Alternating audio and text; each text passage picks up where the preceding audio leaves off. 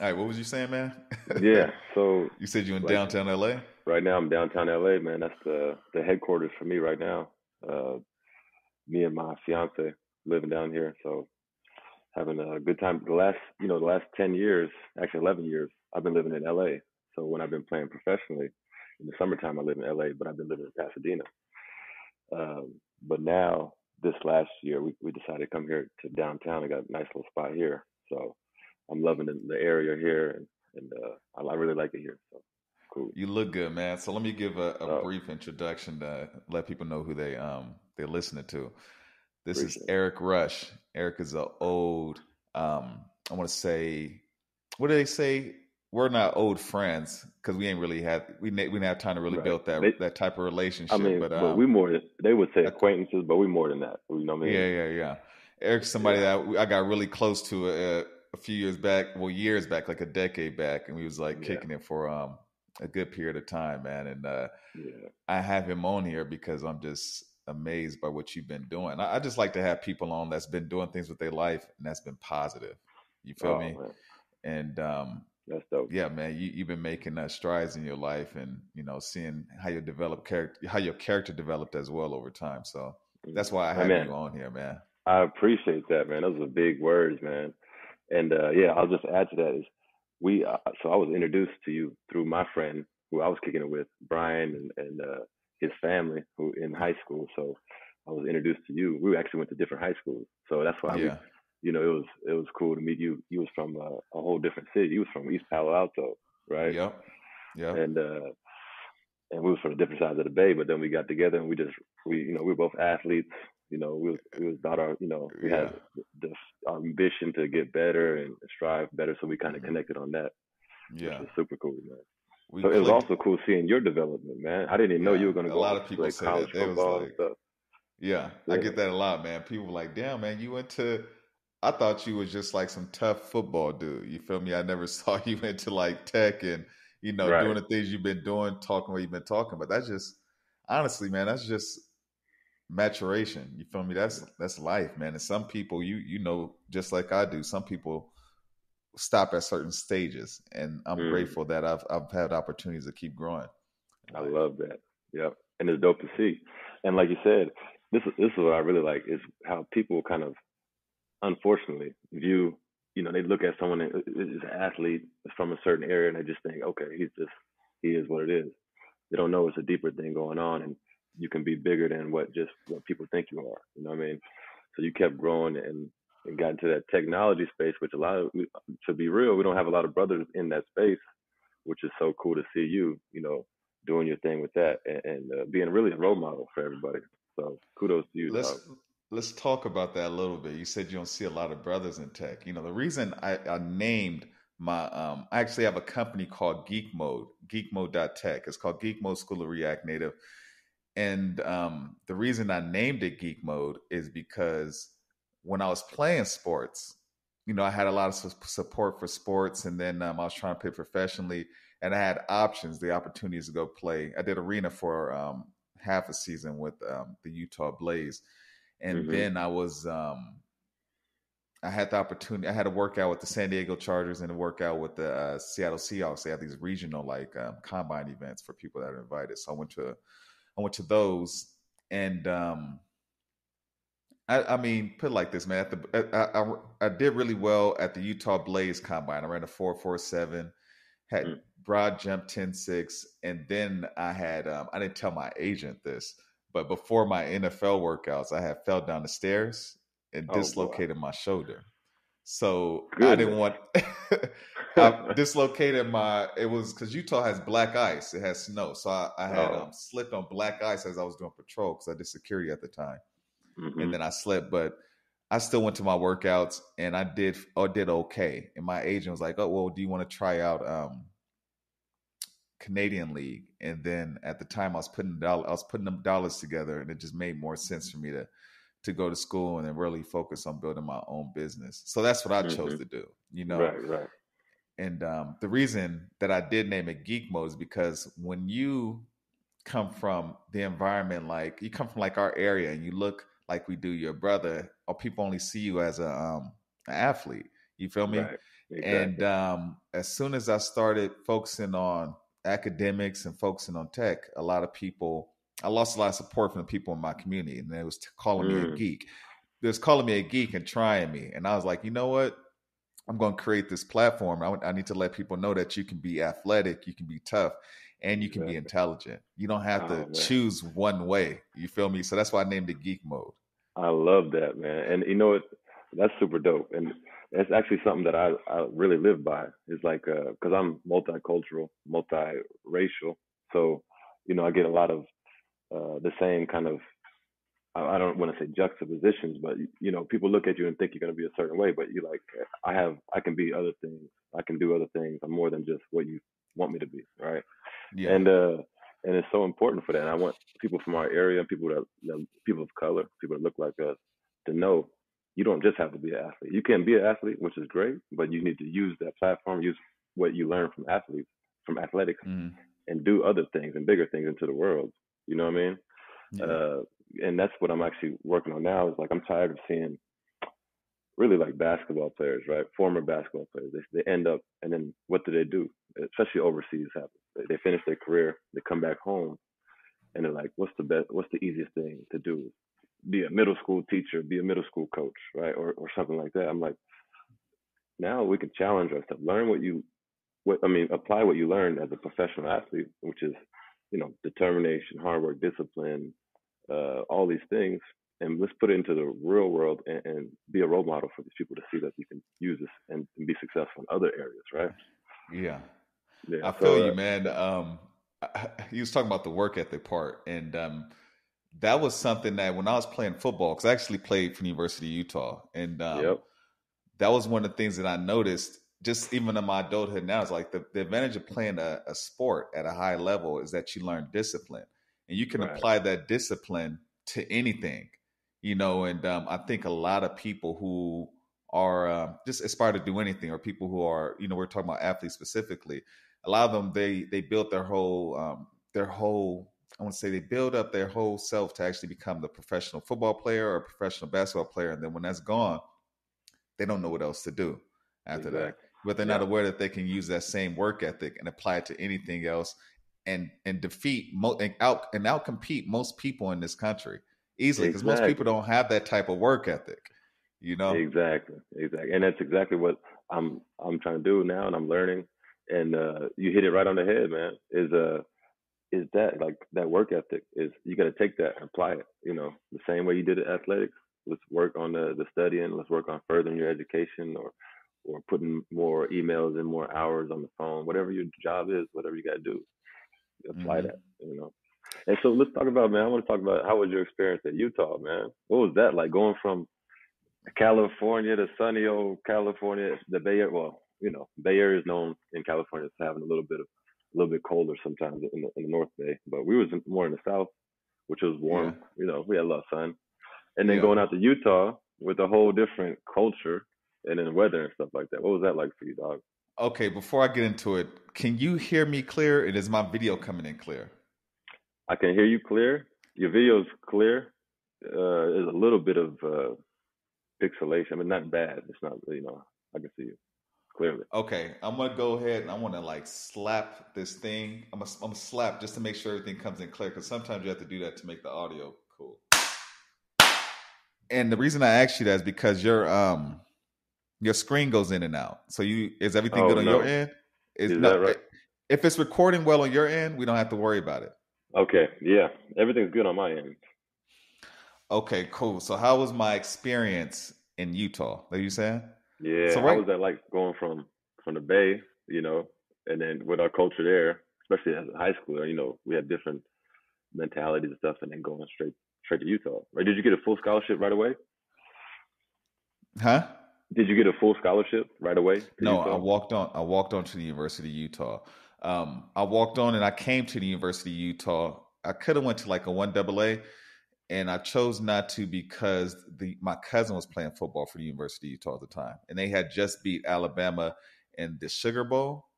Mm-hmm. So because they just beat Alabama in the Sugar Bowl, and I had a relative on the football team, I was like, let me just go there and I can hang out, get with my cousin.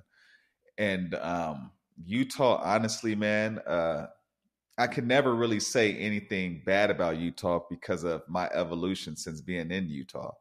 Mm, I'll tell relatives, like I'll try to get my brothers or somebody to come out here and say, hey, come to Utah. But then it's like, they'll say it's not that many black people in Utah. That's a good point. It's not that many black people in Utah, and then they're just not sure what kind of opportunities they'll have. But I'll say, look, man, if you like any of my evolution, you like any of the things that I'm doing, there's also other brothers here, and they're doing things at a higher level than I'm doing here. And it's because we've been in this environment, we had an opportunity to just grow in other areas.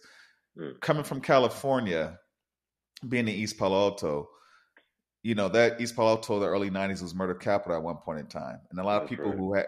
you're not aware of it, but when you come from those type of environments, is that you become engineered or governed to like respond to negative, like I want to say just like negative experiences. Like in East Palo Alto, I always felt like I had to be ready in case somebody tried me, or I had to like get somebody before they got me. And I was quick to explode on people. I was a little bit harder. But when I came into Utah, I realized that people didn't come at me the same way. And then also the cops didn't bother me in Utah. So because of that, a lot of that anxiety, which I wouldn't have called it anxiety before, but a lot of the anxiety, a lot of the worry, a lot of that type of fear kind of just it disintegrated over time. Now, Mm, because my mind wasn't focused on something so negative, there were there was space for me to grow in other areas. Like I can play classical guitar now. I took classical guitar in college. mm, I'm coding. Coding. I didn't go to school for coding. I was when I was playing football. I just was bored, and I bought a MacBook with a credit card, and I just started learning how to code. It was a hobby of mine. So man. a lot of people didn't even know I did it as a hobby for fun, and I had no idea that I was developing skills to become a software engineer. I was just coding because the smartphones that just came out, and I was like, "What is this all about?" So I was like, "Let me just, let me see what this. Let me try to play around with this." Man. So that's how that happened, man. But being in Utah has definitely helped me grow in a positive light. As far as like the people in Utah, I couldn't tell you much because I wasn't aware of this when I first came to Utah. I usually hung out with people who are from different countries or Hmm. people who are athletes. But in Utah, it is in America, it is in the United States of America, so there's a racial factor. But even more than that, there's a religious factor, which is unique. So in Utah, if you're not Mormon, historically, if you're not Mormon, they kind of outcast you. Hmm. So when I came here, there was a lot of people who was like, I guess they was basically kicked out of the group because they weren't Mormons. So there was a lot of people just hating on Mormons, and I didn't understand it at the time, but I heard it from enough people to know that okay, there's a level of truth of it. So for me to Hmm. talk about like the Mormons, I really don't know. The Mormons, they kind of do stick around the Mormons, and from what I can see, the Mormons do a great job of taking care of the state. Utah is a clean state. It's not a police state. I can go for a run. I can go for a drive.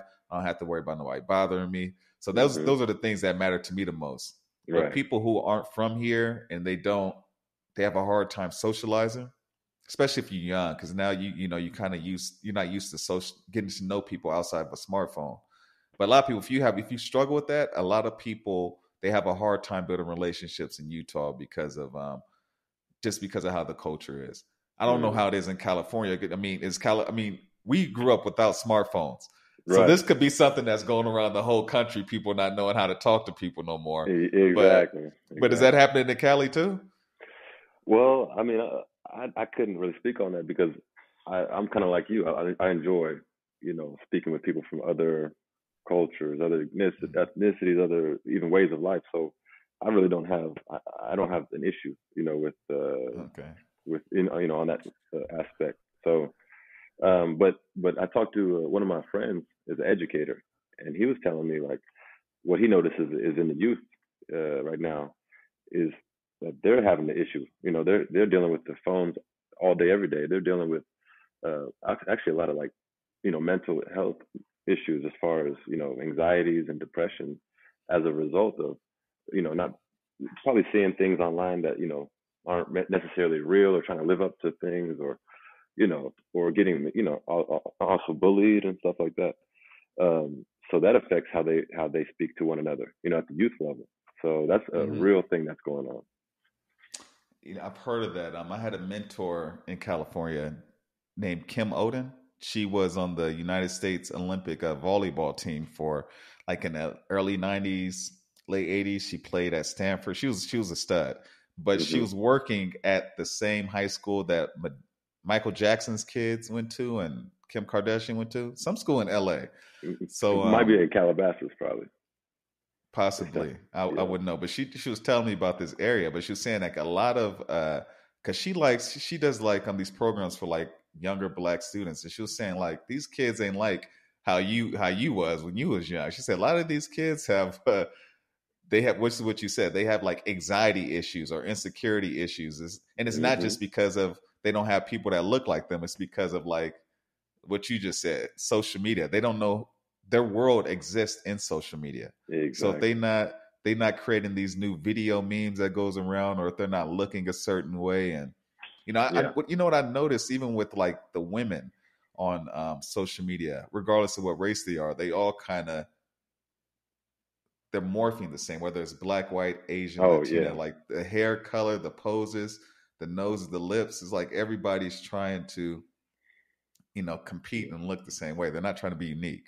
Yeah. And with the advent of the BBL now everybody's looking the same for real. They got the What's the same surgeon. BBL? The BBL is the Brazilian butt lift. You never heard of that?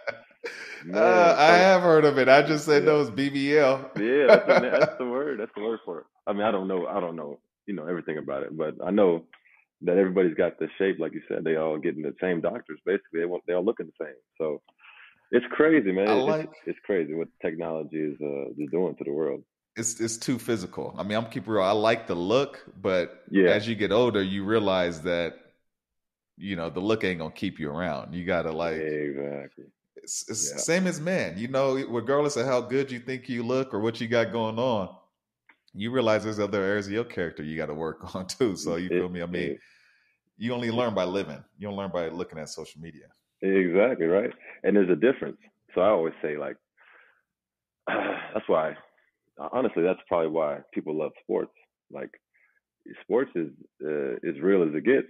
You know what I mean? You can look good on. I always say because what I do a lot now is I do a lot of mentoring to young kids or high school level kids, elite athletes, college, and even now young pros. And that's actually one of my businesses that I set up. It's called Initio Consulting, and I work with like I said, overseas professional basketball players, uh, college athletes at USC here, Pepperdine, Arizona, and a couple of Pac-12 teams and some Big East teams. Uh, and so when I'm working on the high school level, I tell them, I come and I say, look, nowadays kids are posting their little Instagram story that, hey, I'm in the gym. Hey, I was in the gym. I took my shot. I'm in the weight room, right? What they're really doing, Hmm. most of them, they're taking that little 1 second photo, they put the phone down, or they texting the whole time in the gym, and then they go home, they think they did something. So what Hmm. happens is when they show up to the game, they meet a real one that was actually putting in the work, that wasn't really showing all that stuff. He wasn't faking it. So when you meet the real in the sports, it shows. You can't fake it at a certain point, right? It's that you either got it or you don't. And my Hmm. whole career was like, and my whole life I was like that. I was thinking I didn't want to just look good or, it would be something that was not real. I wanted to be the real thing. When I showed up, it was like, okay, I put in the work. I had the confidence. I had the real confidence. You know what I mean? Yeah, I do know what you mean. I remember you working out when we was younger. I remember us playing ball. We had like a little duck contest or something. I remember it Oh, was that's at right. Brian house or somebody's house. We had some kind of contest. But yeah, you was always committed. Right. I wanted to elaborate on commitment, man. Mm, A lot of people, because I just started getting social media about 3 years ago, and I got it because I always intended to use it for my business. mm-hmm. And I've been a little bit more active recently. And now because I've been more active, people get to see a lot of what I do, and they get to see like my life, see where I travel and things like that. And the thing that bothered me really about social media was that, the response to my social media thing that bothered me was a lot of people think that this was handed for me to me, or it was easy, because I'll get people talking about what they're doing, but you never like see the results of what you're doing. Because I mean, I tell them like, hey man, I didn't always know how to code, or I couldn't always do the Mm, things that I do. It's because I put in the time to do it. I didn't mm-hmm. know how to put together a podcast. I put the time and just put together a podcast. I wasn't always, I was always willing to fight, but I wasn't always a good fighter. You feel me? I mean, I just went to the gym and I got my ass kicked too. I learned how to like, I learned something. You feel me? But Yeah, there's so many people comparing themselves to others through social media, and they realize I don't know if they think things happen faster than it's supposed to happen, but they don't, they like the commitment part. that is exactly, you hit it right on the head. And so you said you started coding, right? When you got into college or in high school? It was no, it was towards the end of my college career. Oh, towards the end of it. And then so Yes. how long did it take you for you to get you know, really really comfortable with it or start making business out of it? It took me a minute. And the reason it took me a minute is because I didn't have any mentorship.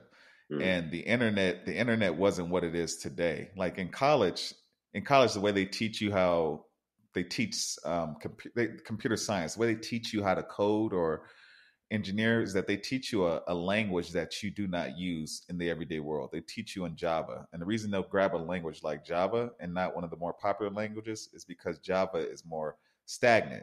So they'll teach you how to I want to say make do like a loop or like make calculations or whatnot, but they don't actually teach you how to build a web application or mobile application. When we got in college, mobile application came out after college. It came out like shortly after like smartphones. mm-hmm. So colleges don't teach you how to build an app that you would use on a smartphone.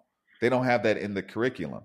So Right. when I was learning it, I had to like go on the internet and buy books, and those books would be outdated within about 5 months because technology at that time was just evolving so fast. It's still evolving. It's Mm-hmm. becoming a little bit more stable, but it's consistently changing. So when we first got into it, it was just like I would learn something, then I had to learn something else, and then it took me, I want to say, about 2 years to put everything together. But I would say to somebody that's trying to get into it now, there's a lot more resources available now, like YouTube, and then they have more different types of tutorials, way different courses. It's a lot. The language is a lot more sophisticated. There's somebody to talk to now, so Mm-hmm. it's a lot easier for people to get into it and probably get a career within like 6 months as a software engineer. Mm. They can get into it, but so you said it's continuously evolving. So they got it's something that you have to continuously learn, right?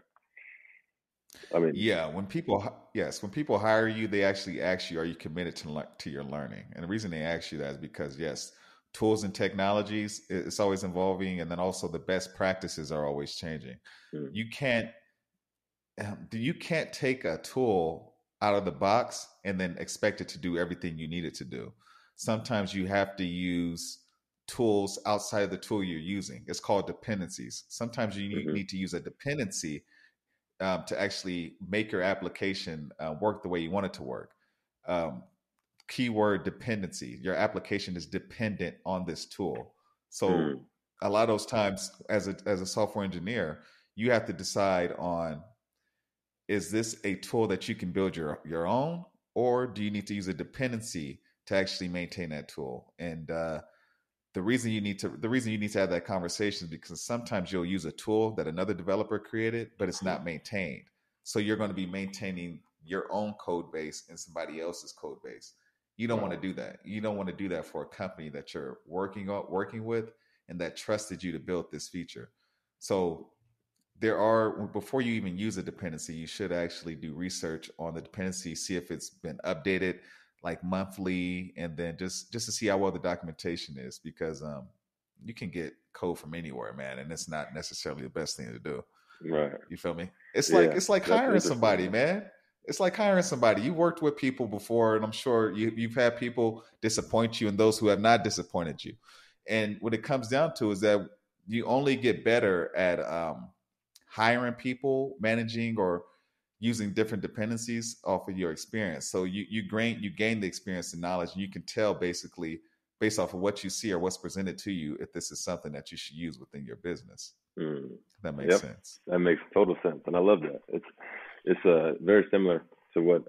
So also, I didn't tell you. So what I'm working with, not only do I work with the athletes. But I set up a firm that's called Initio Consulting, and we have a business side to it too. So we consult with or getting into consulting with some businesses and some executives. And actually, some of the conversations was just that they talked to me and my partner about how do they hire for not how but what kind of to talk about what they look for when they're hiring for culture for you know because they don't want to make the wrong hire, right? So what can you look for other than if everybody has the same skills?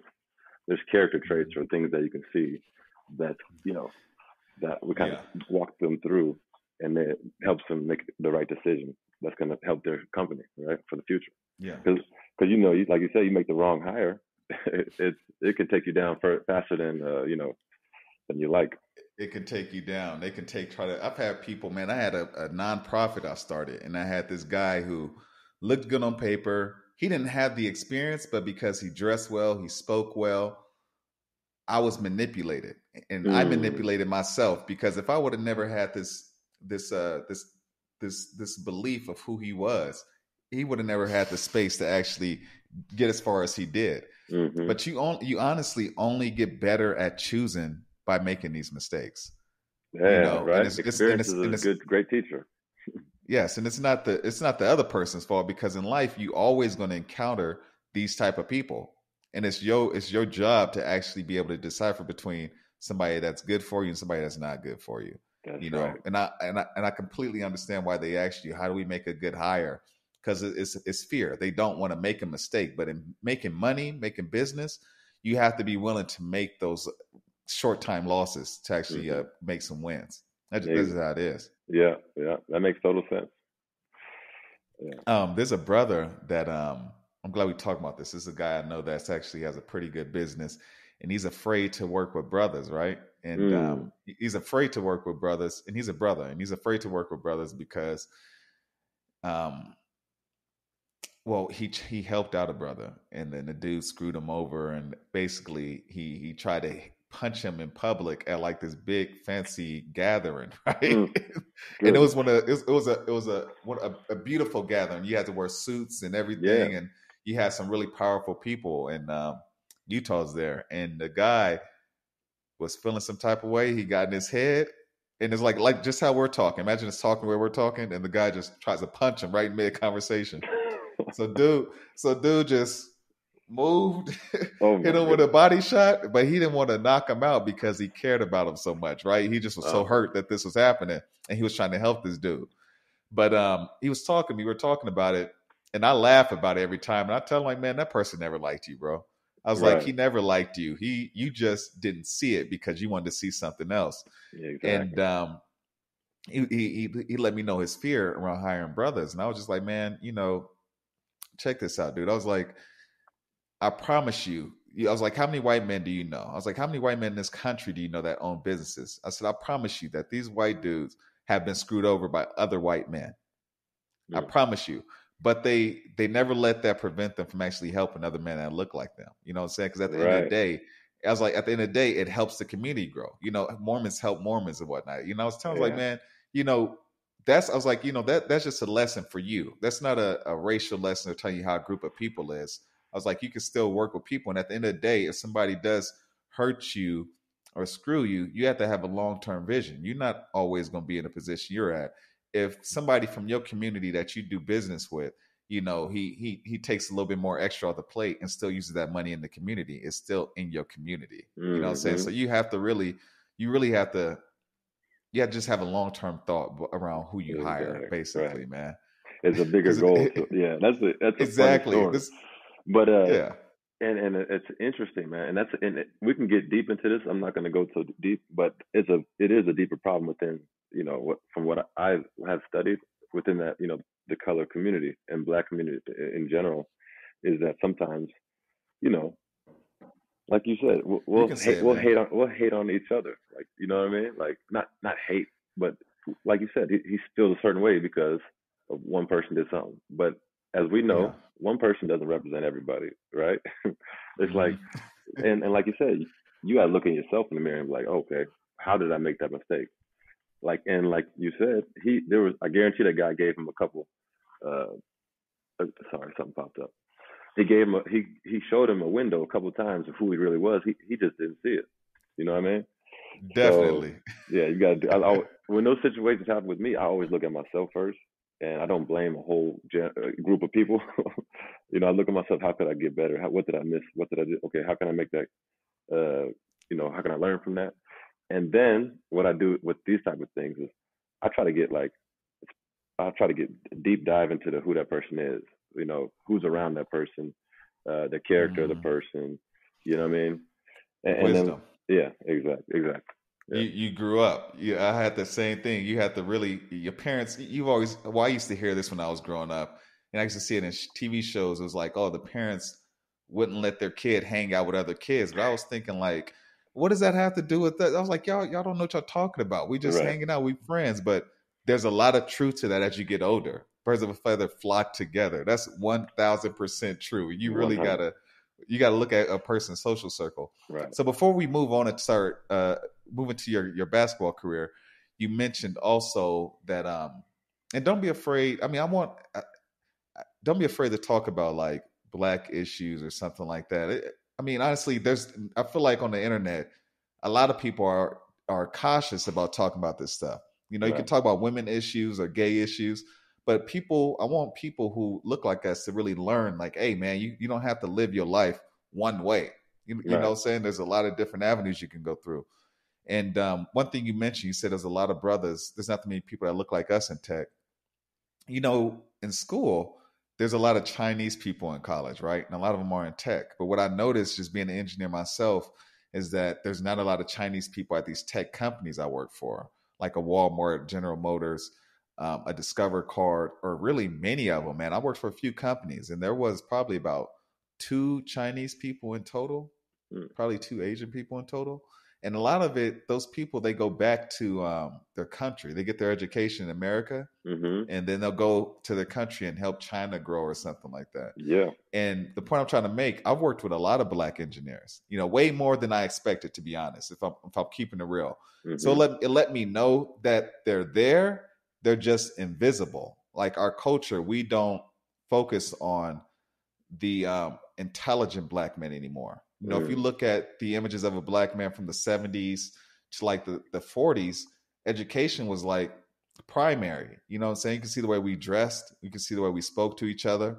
It was just different.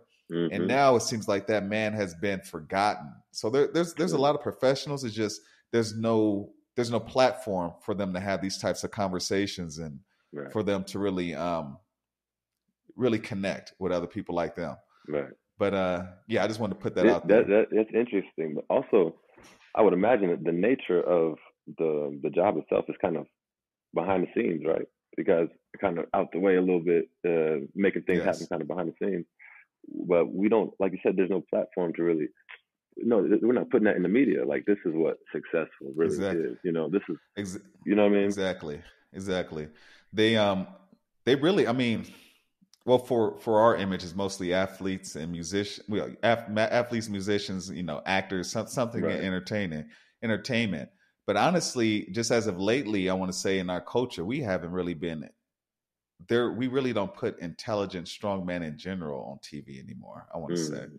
it's And, more. and whose fault do you think that is? Do you think there's an agenda there, or I definitely think there's an agenda because there's no one way for anybody, whether you're a man or woman or anything else. I think that there's a there's definitely some kind of force or some kind of agenda to actually keep men in a more uneducated or more like boyish type of persona. I always hmm put it like that because I feel like in America, if you're a serious man, if you carry yourself in a serious way, people question you about it. They'll ask you why you're serious. They'll tell you need to lighten up. hmm There's an incentive to keep you in a more adolescent mindset. I was in Korea, I want to say about a month ago now, and I was visiting a good friend of mine from college, and I mentioned to him that in Korea, the people here are very polite, really respectful, but they're also really serious. When you walking by them, you don't see people having small talk or people being silly, And in America, people expect you to be silly on some level. They expect you to smile all the time, or have this like pointless conversation. But you don't have that in Korea. And then it's funny. Right when I flew from South Korea to San Francisco, I was getting on the plane to go from San Francisco to Utah. This guy, I had my hand on the seat as I was just walking by, and this guy said, "It's like, hey man, wow, your hand is as big as my hand," and then just starts doing goofy shit and starts laughing. I look at his girl, and I'm just like, "What the hell?" And she looks What at in the me just world? like, but that's our culture. I think there's definitely something going on where it's preventing man from like carrying himself in a more serious manner. Yeah, Talking with your chest out, dressing like a man. I think there's something going on there, yeah. man. It's funny that you say dressing like a man. So one of the things that I do when I talk to these, especially like the high school the academy that I work with, and I'll do some individual workouts and stuff. And at the end of it, these high school kids got hormones going. They smelling this and that. I tell them, hey, you guys got, you're getting ready to go to class after this workout. Make sure you you go wash your ass, put your clothes on, get dressed good, nice, and put on some good smell, look good, because you're representing yourself out here. You represent as an athlete. People are looking up to you, a role model, and as a man, like you need to be the example, right? So it's Mhm. important to look good, uh, smell good, those little things. Like carry yourself in a well respected way, because it's when people see that you respect yourself, they're gonna give you respect, and then you know, vice versa, you give respect, and hey, you're a role model. It changes the way you think too. Oh, It changes the way absolutely. you think. Clothes carry energy, and if you just like how if you surround yourself around the right people, if you dress the way that if you just dress in a presentable, professional way, you'll carry yourself in a lot more serious manner. Yeah, All right, so I want to go into your athletic career, man. Tell me about like why did you choose? What was it? University of Idaho? My bad, man. I forgot to look that's up your Brian. university. That was Brian. Yeah, no, I was my Brian was Idaho. You Montana. You was Montana Montana, State. Montana State University. That's right. So it's actually crazy, man. I grew up in we grew up in the South Bay. Uh, but so my whole life, I was a military kid. I was born in Mississippi. I lived there for like 3 years, and I moved to South Carolina, and then we moved to Southern California here. Then I moved to the Bay. So I was always moving around as a kid. And Okay. what happens is in basketball, usually you start young. You start on the circuit AAU, so colleges have an idea of who you are while you're young, 10, 14, whatever high school. They know I wasn't in those things. I was just living life, just being a kid and playing basketball, of course. But I didn't. I was on a military base in certain places, and then when I came out to California, I was out just regular high schools and stuff, and I didn't know anything about the circuits of having to show yourself. So I wasn't a highly recruited player. I was just kind of under the radar, and I was always talented and stuff, but just nobody really knew about me on the bigger scale. So I went under the radar and had finished up my career in Milpitas High School, and I didn't get any scholarship offers. I was sitting there in the springtime when everybody's signing. They sign mid-season in springtime, and I'm sitting there with like nobody. I'm like, what am I going to do with my life? Nobody wants me. What am I going to do? I have to go to JUCO. I didn't know what was going on. Finally, I went to got on with the AAU team, went out to Vegas, and I had a tournament, and then Montana State saw me right away. They're like, oh, you know, we want you. So they started recruiting me, took me on a visit. I went out there and I saw, just like how you said in Utah, I saw the mountains, I saw, lakes and fresh air. I was like, whoa. This actually reminded me of Sweden, because I'm half Swedish. My mom's from Sweden. So Hmm. growing up, I was actually growing up in the States, but then in the summertime, my mom would send me to Sweden by myself. I live out there with my grandparents. I had a great life with the mountains and lakes out there, and I come back in a little house in the States. So it was a crazy little culture shift. Anyway, so when I saw Montana, it reminded me of Sweden. I'm like, oh, this is dope. I want to come here. Like this feels like something that I'm familiar with. And the Yeah. coaching staff was rocking with me. So they ended up giving me the scholarship offer, and I took it, and then went there. And I guess they say, I don't say the rest is history, but that's what happened. What's your measurables, man? Okay, I know you taller than me. What are you, 6'6"? I'm 6'6". Yeah. Now, Okay. I play around 215. Uh, I got to keep my weight down because I really put on like a lot of muscle easily just because of my genetics. So I got to like really Yeah. focus on trying to slim down for basketball. You know, you got to be You light. you like me then, man, because I don't know if you remember, I always had bounce. Yeah, I always been built powerful, but playing football, yeah, man, I feel like I can put on I can go on a vegetarian diet and still put on muscle at the end of the year. isn't that crazy? So yeah, so I'm the same way as you. I had to drop. I'm 198 now. When I finished playing football, I was 243, My goodness, and and then when I first started boxing, I was like 230, and I just got down to like 198, and I've been getting down pretty much starving myself, to be honest. I mean, I try not to eat that's after what I five had to do. o'clock, drink gallons of water. Yeah, but so where do you Yeah. feel? Where's your weight? Where do you feel the most healthy? Like, Oh man, that's a hard thing to answer, man. Honestly, that's so hard for me to answer because right now, um, put it like this: when I lost 50 pounds, I lost 50 pounds in 2 months. So I did it in an unhealthy way, mm-hmm, and it definitely it affected me when I was in the ring. But your body adapts to changes over time. So whatever your eating regimen is, or whatever, like if you do have to cut weight and stay at a certain weight, if you can find a eating schedule that works for you, mm-hmm, and over time, after like over a year or so, your body will adapt to just eating that amount of weight, and you'll lose and you'll keep that weight down. yeah, So then, exactly. so ultimately, being lighter, I want to say it is healthier for me in the long run because I can move. Like, I mean, I was telling somebody, I was like, man, I'm moving like I was like 19 or 18 years old now. I can move a lot better. Yep, But the transition from me being big D to little D, that was what was hard because I was connected to like the lifestyle of like the bigger version of myself, you right, know? yeah. So, Especially, so I think what, yeah. go ahead. I was gonna say, just when you're bigger, your hunger, like your body adapts, like you need that food. So, when you're going down, Exactly. that fighting against that hunger is so tough. Like you said, starving yourself is basically how it feels. It's a, it's a spiritual battle, man. Hmm. You just got to get tired. You got to get tired of being whoever you was at one point. Because I've tried cutting weight years before, and I didn't cut my weight. But then something happened, and I was like, I'm not doing this no more. Mm. You feel me? I was like, I'm not doing this.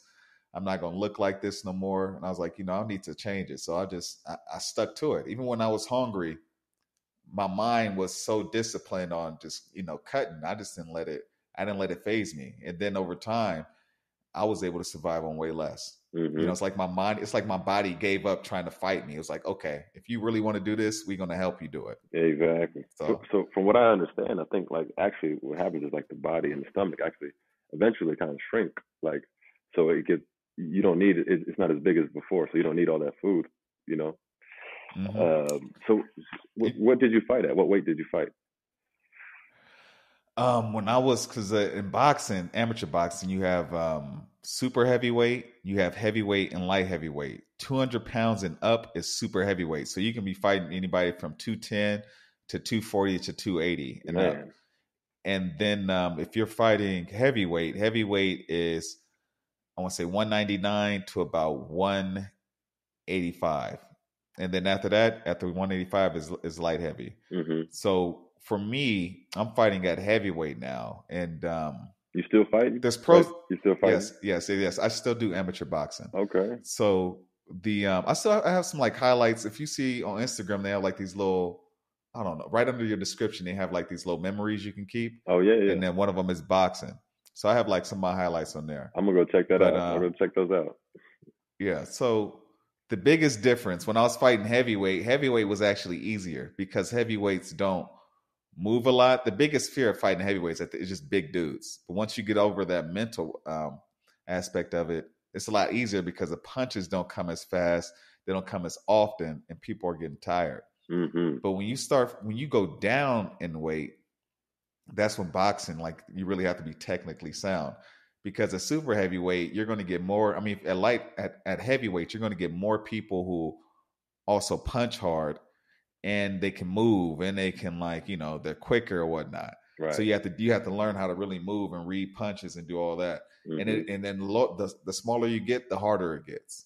The only reason people like heavier fighters because you get more knockouts. The power. I was gonna ask you. So, Yeah. like, so when you're a heavyweight, like you said, you can see them. The hit, the punches coming, but when they hit you, what is it? You feel it a lot more than lighter weights, or Yeah, because as you're saying, I'm like thinking of it, right? So I'm thinking of getting punched by somebody. And yes, man. I remember I was winning this fight. I actually won this fight. And dude was just he was way bigger than me, but he was afraid of me. I had came into the fight and I hit him real hard with a two. That's like the straight right. I hit hmm him real hard. And then there was one time where he threw a jab and I ducked under his jab and came over to hit him. So he just was scared. But if he didn't let it phase him, he could have beat me. mm. It's just he got in his head. But I remember when I had him against the ropes and I was just like welling on him, he hit me like one punch. He hit me just like and it barely hit me. And I remember I was like, oh shit. And it made me back up. hmm I was like, oh damn. It made me back up and then I came back in. So Wow. yeah, definitely, man. Those punches definitely hurt. That's why you need to learn how to roll with punches. You Right. need to know how to see a punch coming and go with it. And I didn't know how to do that at that time. Man, I'll tell you what though, I got so much respect. Anybody that gets in that ring, that takes a different type level of mentality. And also like with fighting is I actually use that. So during my career, like especially during my prime, I would study. I would study like and then watch everything. Obviously, the great fighters, but I would watch, you know, documentaries and behind the scenes stuff of these fighters to get their mentality, to get the spirit, and I would use that for my Yeah, motivation for training and stuff and mentality. I'll bring it on the court, because if you yeah, there's nothing like a fighter's mentality, man. Because people know, when you're on a basketball team or you're on a team, you're out there with four other guys or 11 other guys, or whatever, on the football field.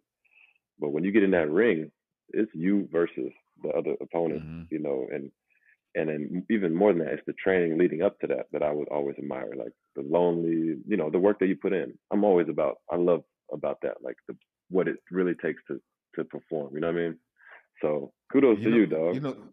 Thank you. You know what they say about fighters? They say the way you fight in the ring is the way that you walk through your life, and it's Mm, really true. If you have being a fighter, yes, on the outside, you can see like the punches coming or the kicks, whatever you do, you can see it coming.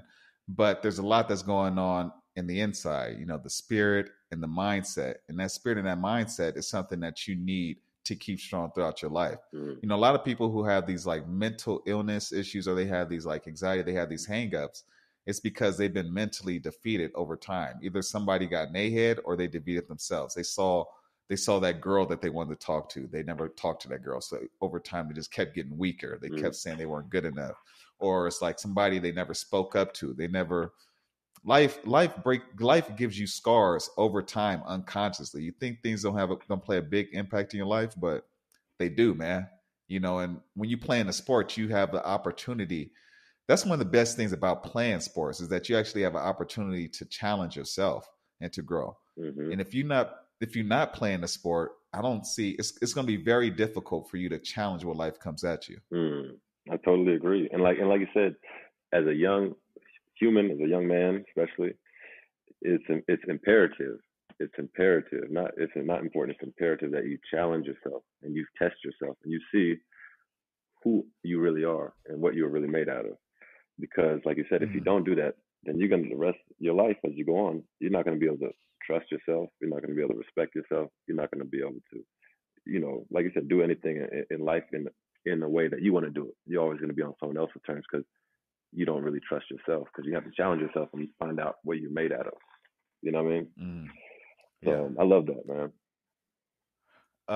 So after you got to Montana, tell me about your experience at Montana. How was it playing on the team? 'Cause I mean, Mm. was you like the star? What was it? How was Yeah. it? So first of all, no, I wasn't. I came there like I think I told you. I was super under recruited. I came in with like no hype. They were actually changed the coach, so it was a new coach starting a new program, and he brought in like some JUCO guys and a bunch of recruits. So it was like 5, 6 of us just coming in, just gonna change up this program a little bit. And I was a freshman, and first of all, I got the culture shock. As soon as I got up there, which I thought that I thought I was gonna like, I found out quickly like this is different. This is different in California. This is like I'm away from my family for the first time, really, like on your own. Uh, so it was like that was tough. The beginning, I wanted to go home to California right away. My roommate, Mm. I was so lucky. My roommate was actually from LA, so we actually bonded. We became like lifelong friends because we came there and we're like, what is going on? This is a different environment for us, and let's just stick together. But when we first got there, he was making calls like to Pepperdine, to USC down here, talking with their coaches, and he was like, "Hey, Yeah, you got a spot? We're ready to come. We're ready to yeah, transfer out right yeah, away." yeah. But thankfully, I stayed, man. So the first year, I played as a freshman. I had okay success. I was just learning, whatever. And then the second year, I actually hurt my ankle, which was like I had like a hairline fracture in my foot, and I ended up redshirting. And that was the best thing that could have happened because I had time to get in the weight room and change my mentality, get prepare myself, uh, to have a better career. So when I came back, then I hit the ground running. We went to the championship game on ESPN. Had a great season. The next year, then the senior year, yeah, I was a star. Like the next 3 years that I played, I was a star of the team, impact player. Uh, like I think I said something the other day, like I got into like 1,000 point club. I was like the strength athlete of the year 3 times in running, uh, which was like an award for the athlete that exemplifies the hard work and dedication stuff. Yeah, so I had a great career. Ended up having a great career there. Made lifelong friends. Expanded my mind so much being in Montana, being in a different like culture, like I said, and just changed my life really. How was it? You talk about the culture I mean, as you were talking, it reminded me because I actually contacted you my first year at Utah, and I was briefly seeing a Swedish woman, right? And I remember Oh yeah. I hit you up about that. But I was briefly seeing I was Yeah, briefly seeing a Swedish woman, right? But then I had Googled Montana State and I looked at the environment and like I was trying to see what was going on over there. And I was seeing that like the activities they have outside of the college and whatnot. And from what I can remember is that it was in the middle of nowhere. And I think they had like, oh man, I can't remember. But it was like, I remember it was really green and they had like farmy type of stuff, like yeah, farmy, like fun events that the locals really liked, yeah, yeah. but did you get any into any of like the cultural activity? Like, what's the most unique thing you got into while you were there? The most unique. So the summertime is like probably the most beautiful time in Montana. During the wintertime, they have rough winters, right? Snow, -20 with wind and all that stuff. Black ice, like you said, in Utah. But so the summertime, we would come out there and we'd have summer school and we'd do summer training. And the summertime, they had these activities called floating, floating on the river. Um, so I had a great opportunity to go on the floats. You go with groups. You guys, you get your little drinks and have a little fun. Go down there and just float the river. And they had like a Gallatin. It's called the Gallatin River. You float down there, have a good time with people, and then afterwards you go to like a. They had like a barn, bar in a barn. So you would go there and they would have like a country little music there. So I kind of got it exposed to that. And then actually they had a festival which was in like North Dakota. So that was the thing. A lot of guys would go there. It was like a country music festival that was big. So I got to go get exposed to that life that I had never ever in my life, seen. So it was pretty cool in that aspect. I remember seeing that water rafting. I remember seeing Yeah. that when I looked it up. I remember looking that up. And okay, so Montana, have you been to Yellowstone? You know what? I'm ashamed to say I have not, man. It's Oh crazy. my It's goodness. crazy. Yeah, because that's in Montana, I think. It is. It's right up the road, I think, too. But also, so when I was in college, man, I was super focused, like about my career, about basketball. I knew that I really wanted to focus on this time. This time was for me to become a professional basketball player.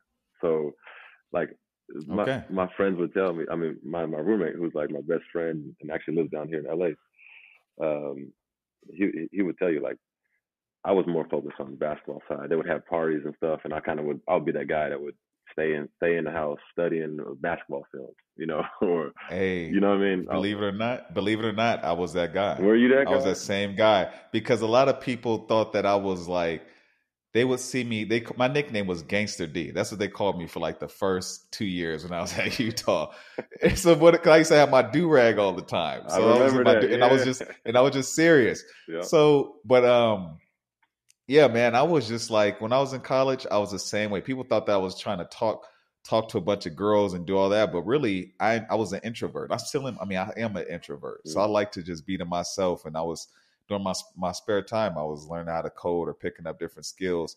And I knew that when I came to Utah, that I was there for football. I knew that I was there for football. I was trying to become a professional athlete at the time, and I don't know. I think I just matured in that way sooner than other people did, and yeah, that's just where my main focus was. that's awesome. How about just for the people who are listening who are younger athletes? I live right next to the University of Utah, and I still talk to some guys that are on the team, and I'll tell them that I tell them to have their fun. I don't want to Yeah, take away another athlete's fun or a person's experience, but also let them know that it ain't always going to be the way that it is right now, and yeah, you need to develop your social skills. And if you are talking to women, you should actually get to know who you're talking to. You may be focused on playing football at this time, but not all of you are going to go to the league, and then you're going to want something different. Your relationships are going to change. It's not just yeah. going to be physical. You're going to want to connect with somebody and get to know somebody. Going to want somebody to get to know you. Right. So, could you talk a little bit about your experience with that and how you Well, met chose it's your wife ultimately? oh yeah. See, so that actually came later on, and I totally agree with you. Like now, so Okay, well, let's get into that part later. You okay, went out, but let's get to that part later on. okay. How did you handle that in college? Let's handle that part first. How did you So manage that in in college? college, what's crazy is like I kind of knew. I don't know if this was ignorant or whatever. I knew like I knew I wanted to be a professional, right? And I thought I didn't want to have something that was gonna kind of hinder anything or at that moment. So I wasn't looking for anything serious. Like I wasn't gonna look for I didn't need like a girlfriend at that time, right? I was literally Yeah. focused so much on the game stuff. But then when I did go out, I of course I mingled, had my I would talk to people and stuff.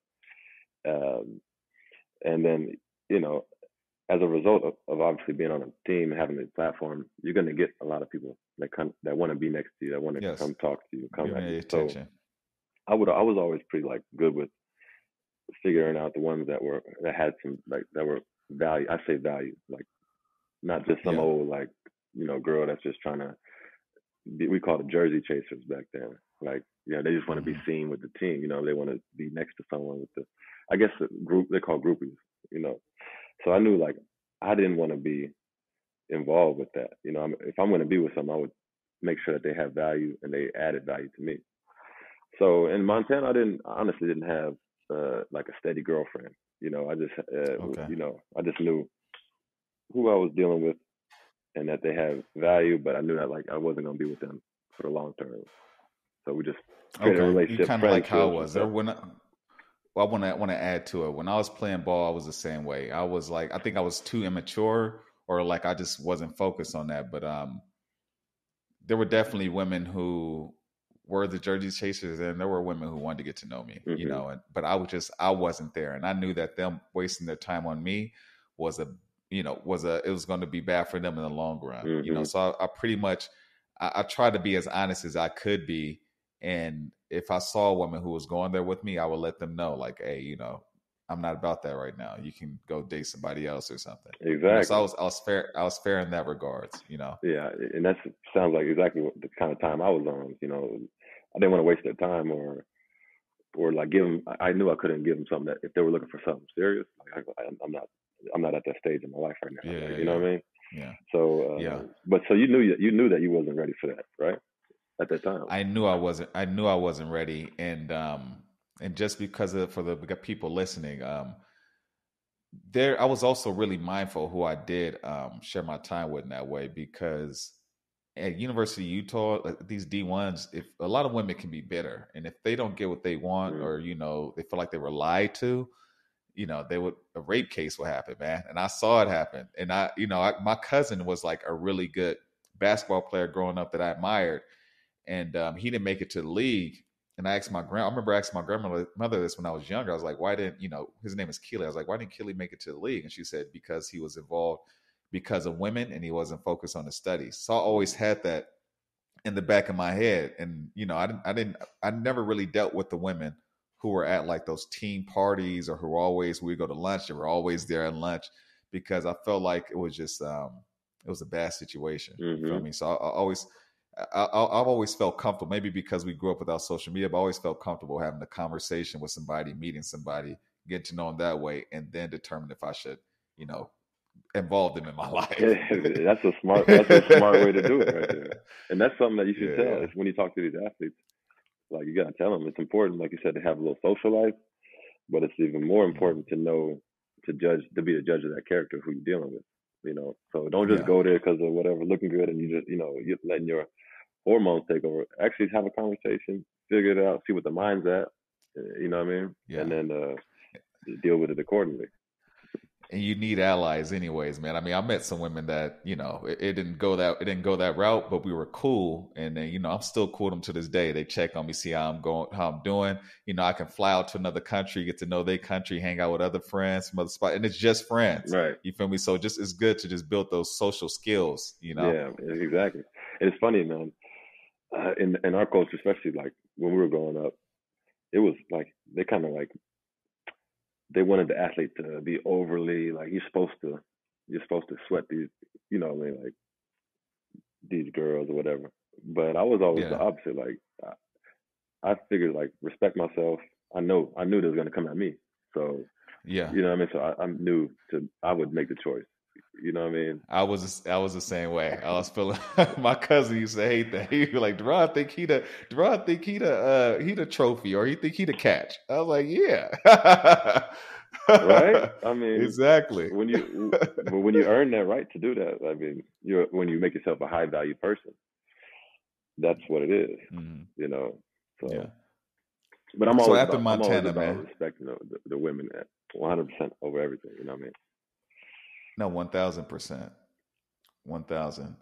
Honestly, the men who don't really get women are the ones who disrespect women, at least from my personal experience. You know what I'm Facts, facts. saying? They got the most to say.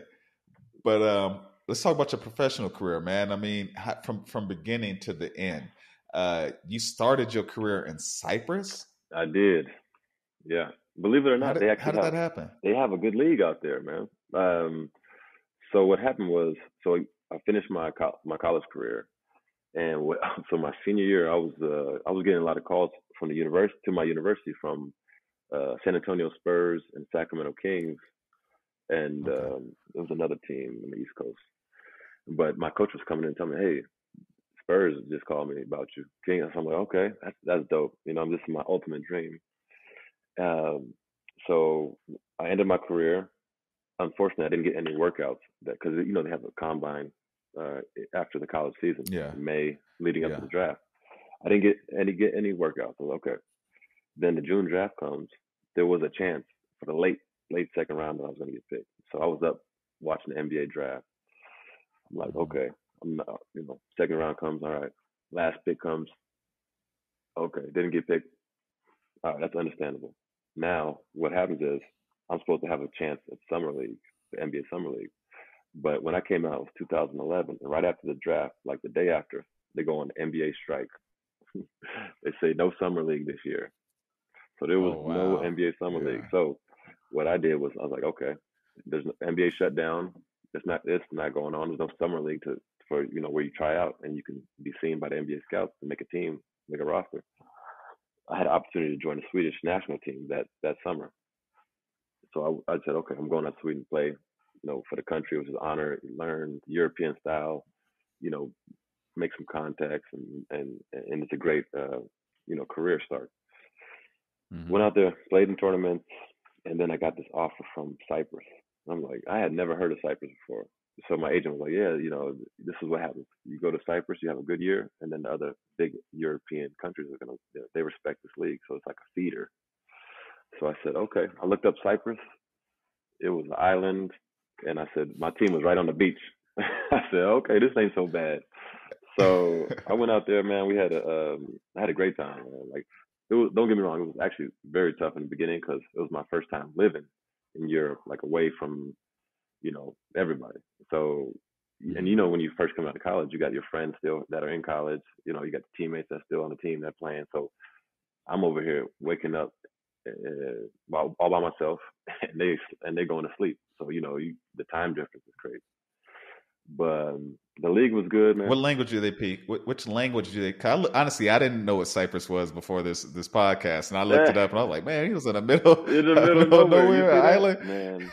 Well, they speak Greek, so it's like a little bit of it's a Greek culture. They have the north part of the island is Turkish, so it's a Greek and Turkish culture.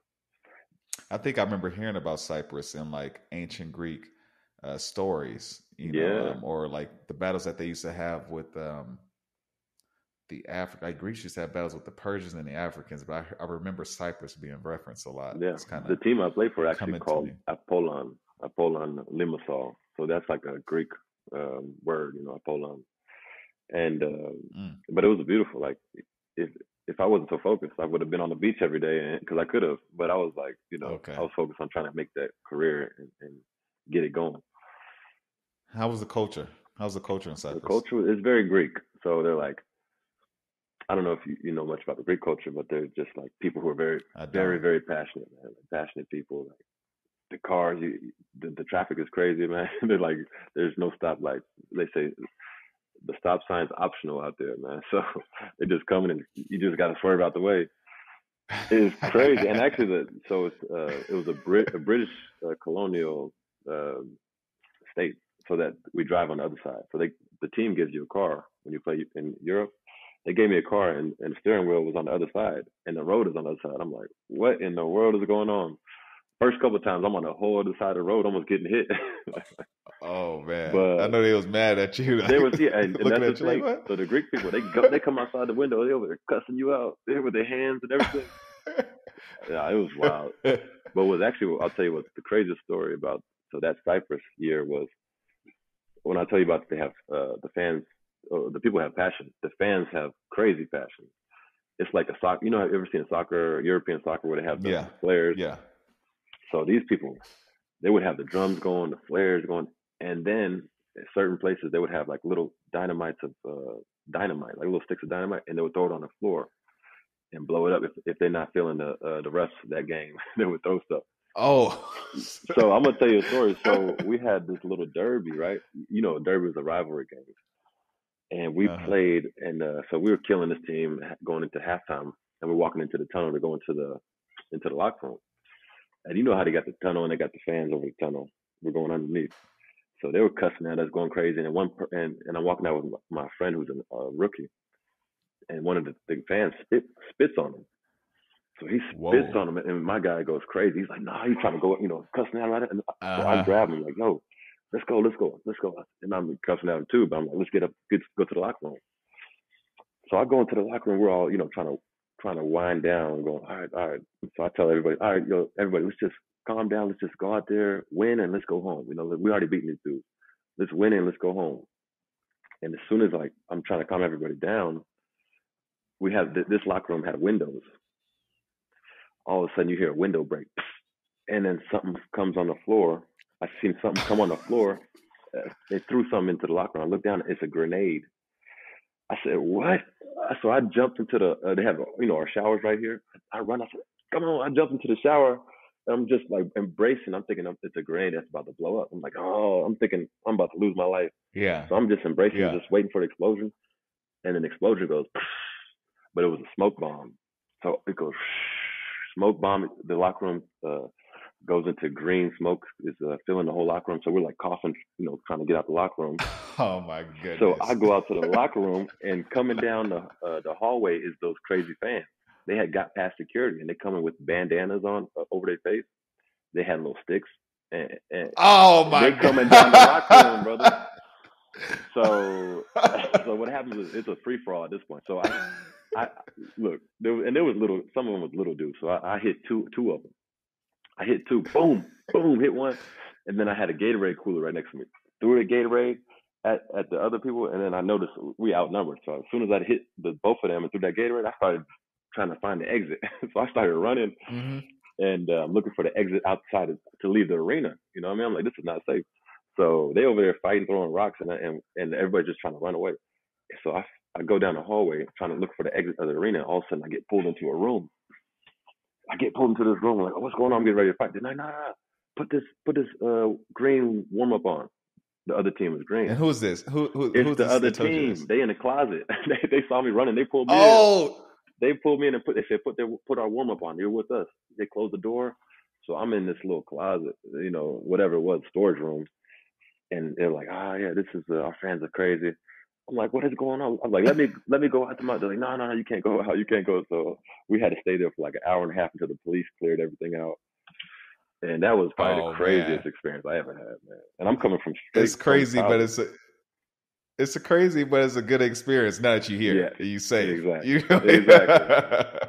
So yeah, that was a wild experience, and then that encapsulates the passion that they have in Cyprus.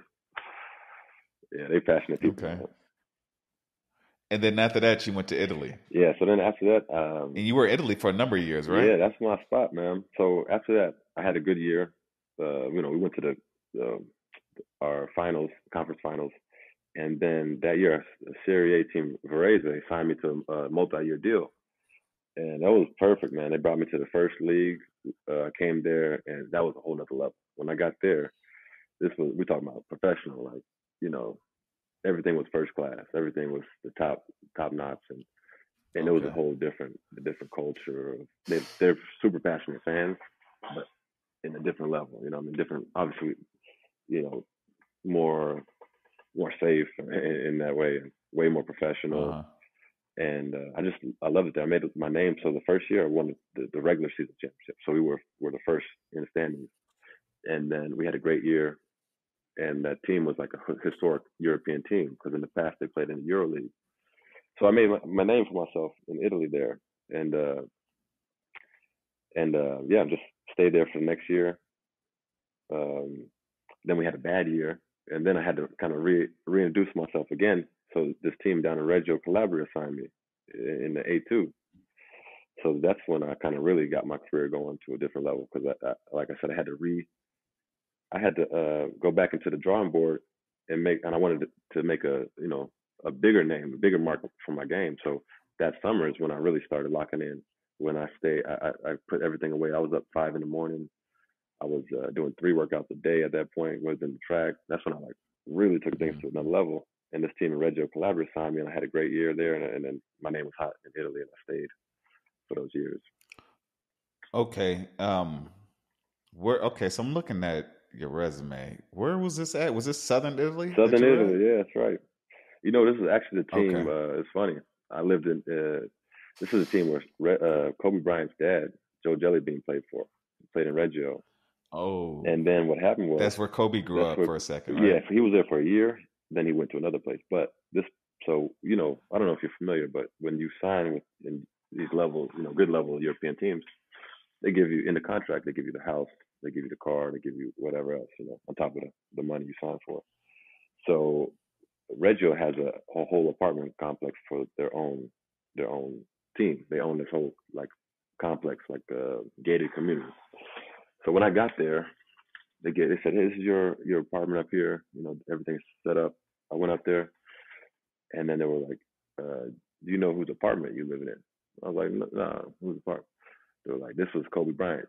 This is where he stayed when he was here. Like this was his dad. They were living in this very apartment. So it's kind of like the thing of pride for that team. So that Hmm. was dope, man.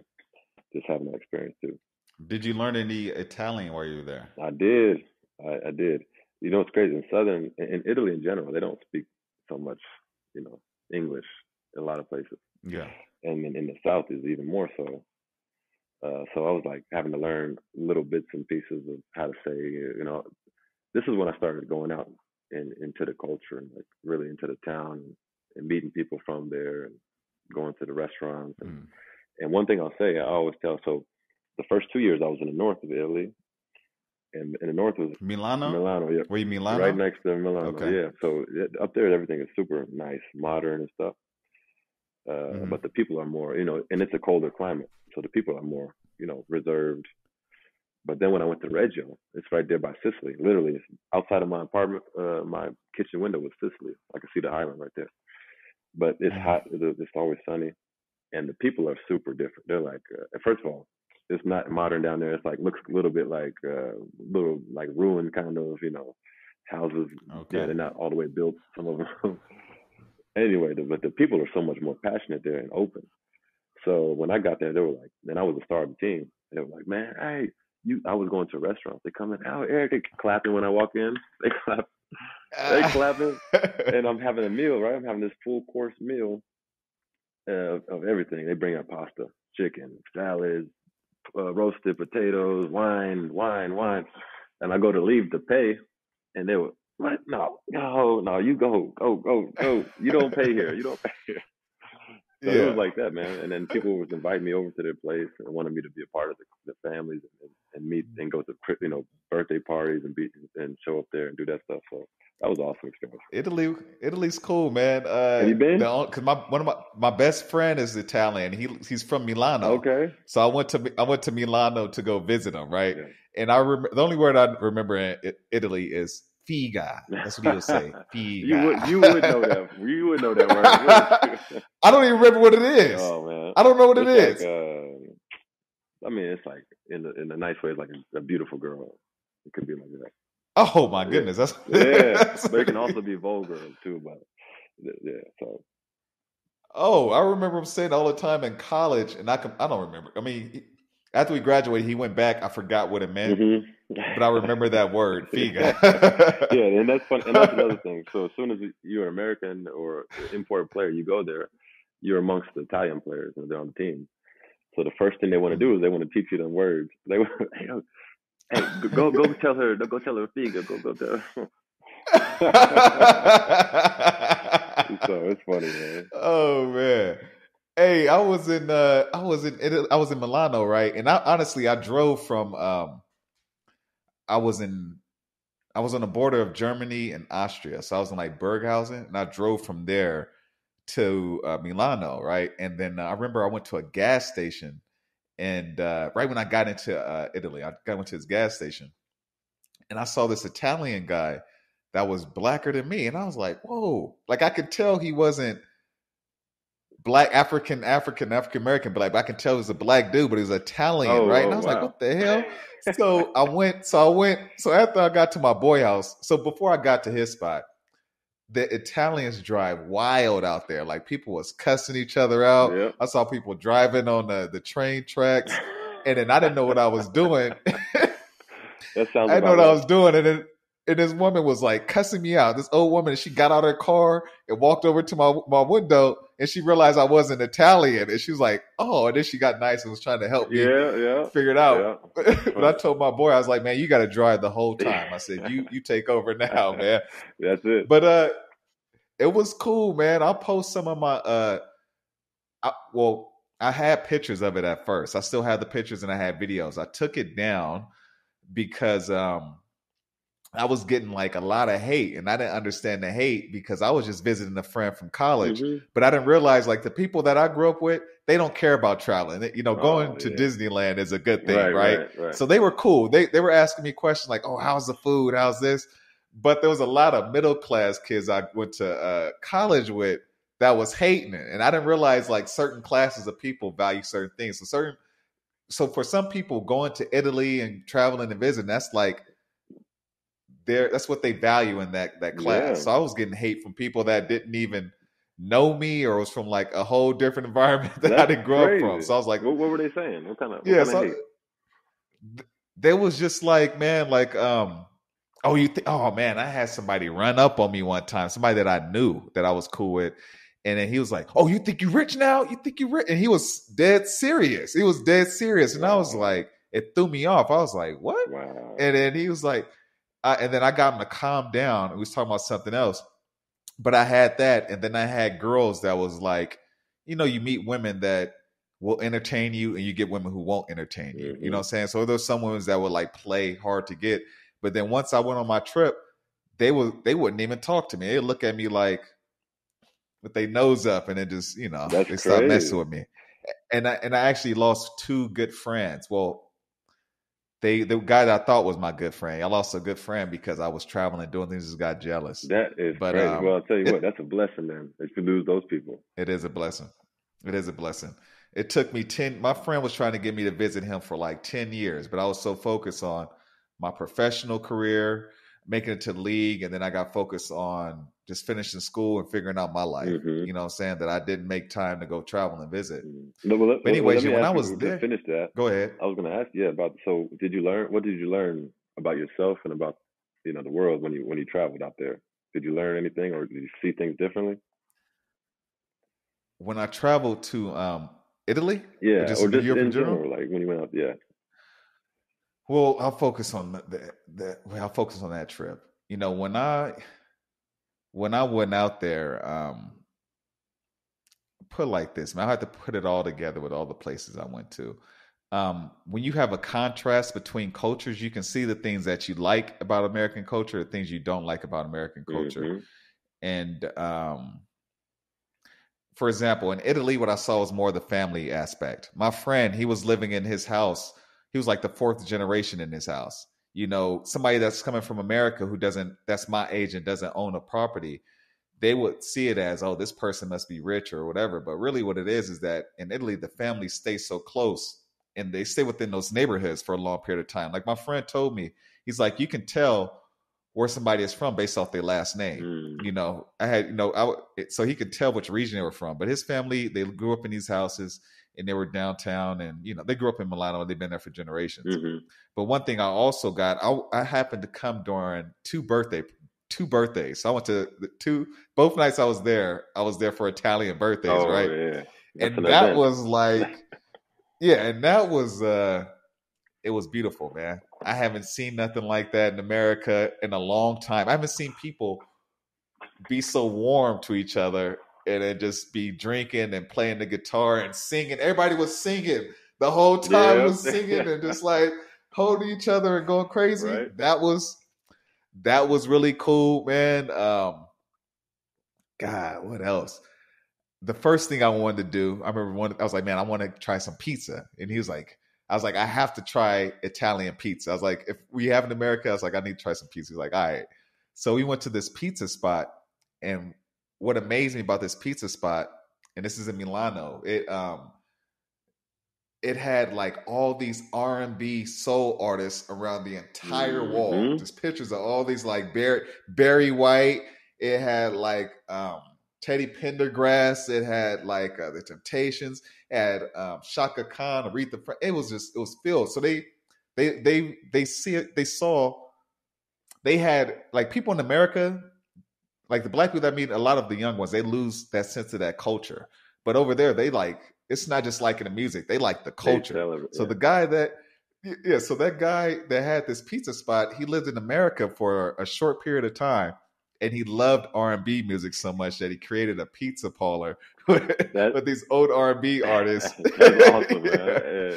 And that's exactly right. Yeah. They really people don't in America don't understand, like in Italy they have a long history of, like, we have artists that go there that have toured and they've embraced that culture, and then like the athletes, like, so the reason why they have great leagues is because they they have a history of bringing NBA people there and stuff, and then once they got a hold of that there, they loved the culture, they wanted more of it, and they celebrated it, and they loved it. Exactly, man.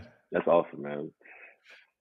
And I mentioned too that I saw this Italian guy that was darker than me. So I told my boy, I was like, "Hey, man," I was like, I went to this gas station and there was this Italian guy that was like, he was black. I can tell he was Italian, but he was way darker than me. And he said, "Oh," he started laughing. He said, "Well, basically, give me a history lesson." He said, "Italy is really close to Africa," and he says he said for thousands of years the Italians and those Africans were mixing, Hmm. specifically in southern Italy because of like the wars and people would trade and all that stuff. So he said, like 2,000 years ago or further, a lot of Italians were a lot darker Mm-hmm. during that time. Yep. And I had no idea because we don't talk about that, you Exactly. know? You So I don't was just learn like, that. oh, okay. Exactly. And that's what I was saying. So like I can Uh, tell. So like you said, what you're talking about is people from the south, and where I played in Reggio, which is right next to Sicily, and those people, they look totally different than the people in the north. Like totally. In the north, actually, if you go to Venice, mhm. Venice area, they'll have blonde hair, blue eyes, Italian.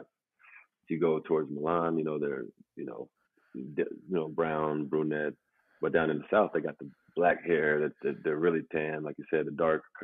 They just look more almost. They have darker features, kind of look almost more Greek Yeah. a little bit. But it's so interesting, man. It's crazy. Greek. They look like So that. Greek, Yeah. it's crazy because in America, they make Greeks look blonde hair and blue eyes in Really? America on our TV, on our movies. Like the movie Troy, I think Brad Oh Pitt was yeah. Oh playing in man. Troy. Yeah. Come on now. Yeah. That's Hollywood, man. They had Elizabeth Taylor playing Cleopatra. And that's another point that I wanted to add. You said, what is the difference I get from traveling? Is that you realize that your idea of what people is different when you travel. Hmm. When I went to the Middle East, I was in Qatar, and there was some Indian people there, right? But they had blue eyes and fair skin. And I was like, you can tell they were Indian, but they just look different. But the Indians that come here, they're darker. They come from a different region. And then basically when I was in just going overseas, you know that I want to say no race of people, no culture or nationality owns a skin tone. You know what I'm saying? Mm. In America, you think it's just a black and white. Right. But if you go to Japan, there's certain parts of Japan where there are people that are my complexion, Hmm. so it's just kind of like it opened my eyes to Yeah. basically it let me know that my idea of reality isn't actually reality, Exactly. you Or know? your idea of what they're telling you or what they told you about.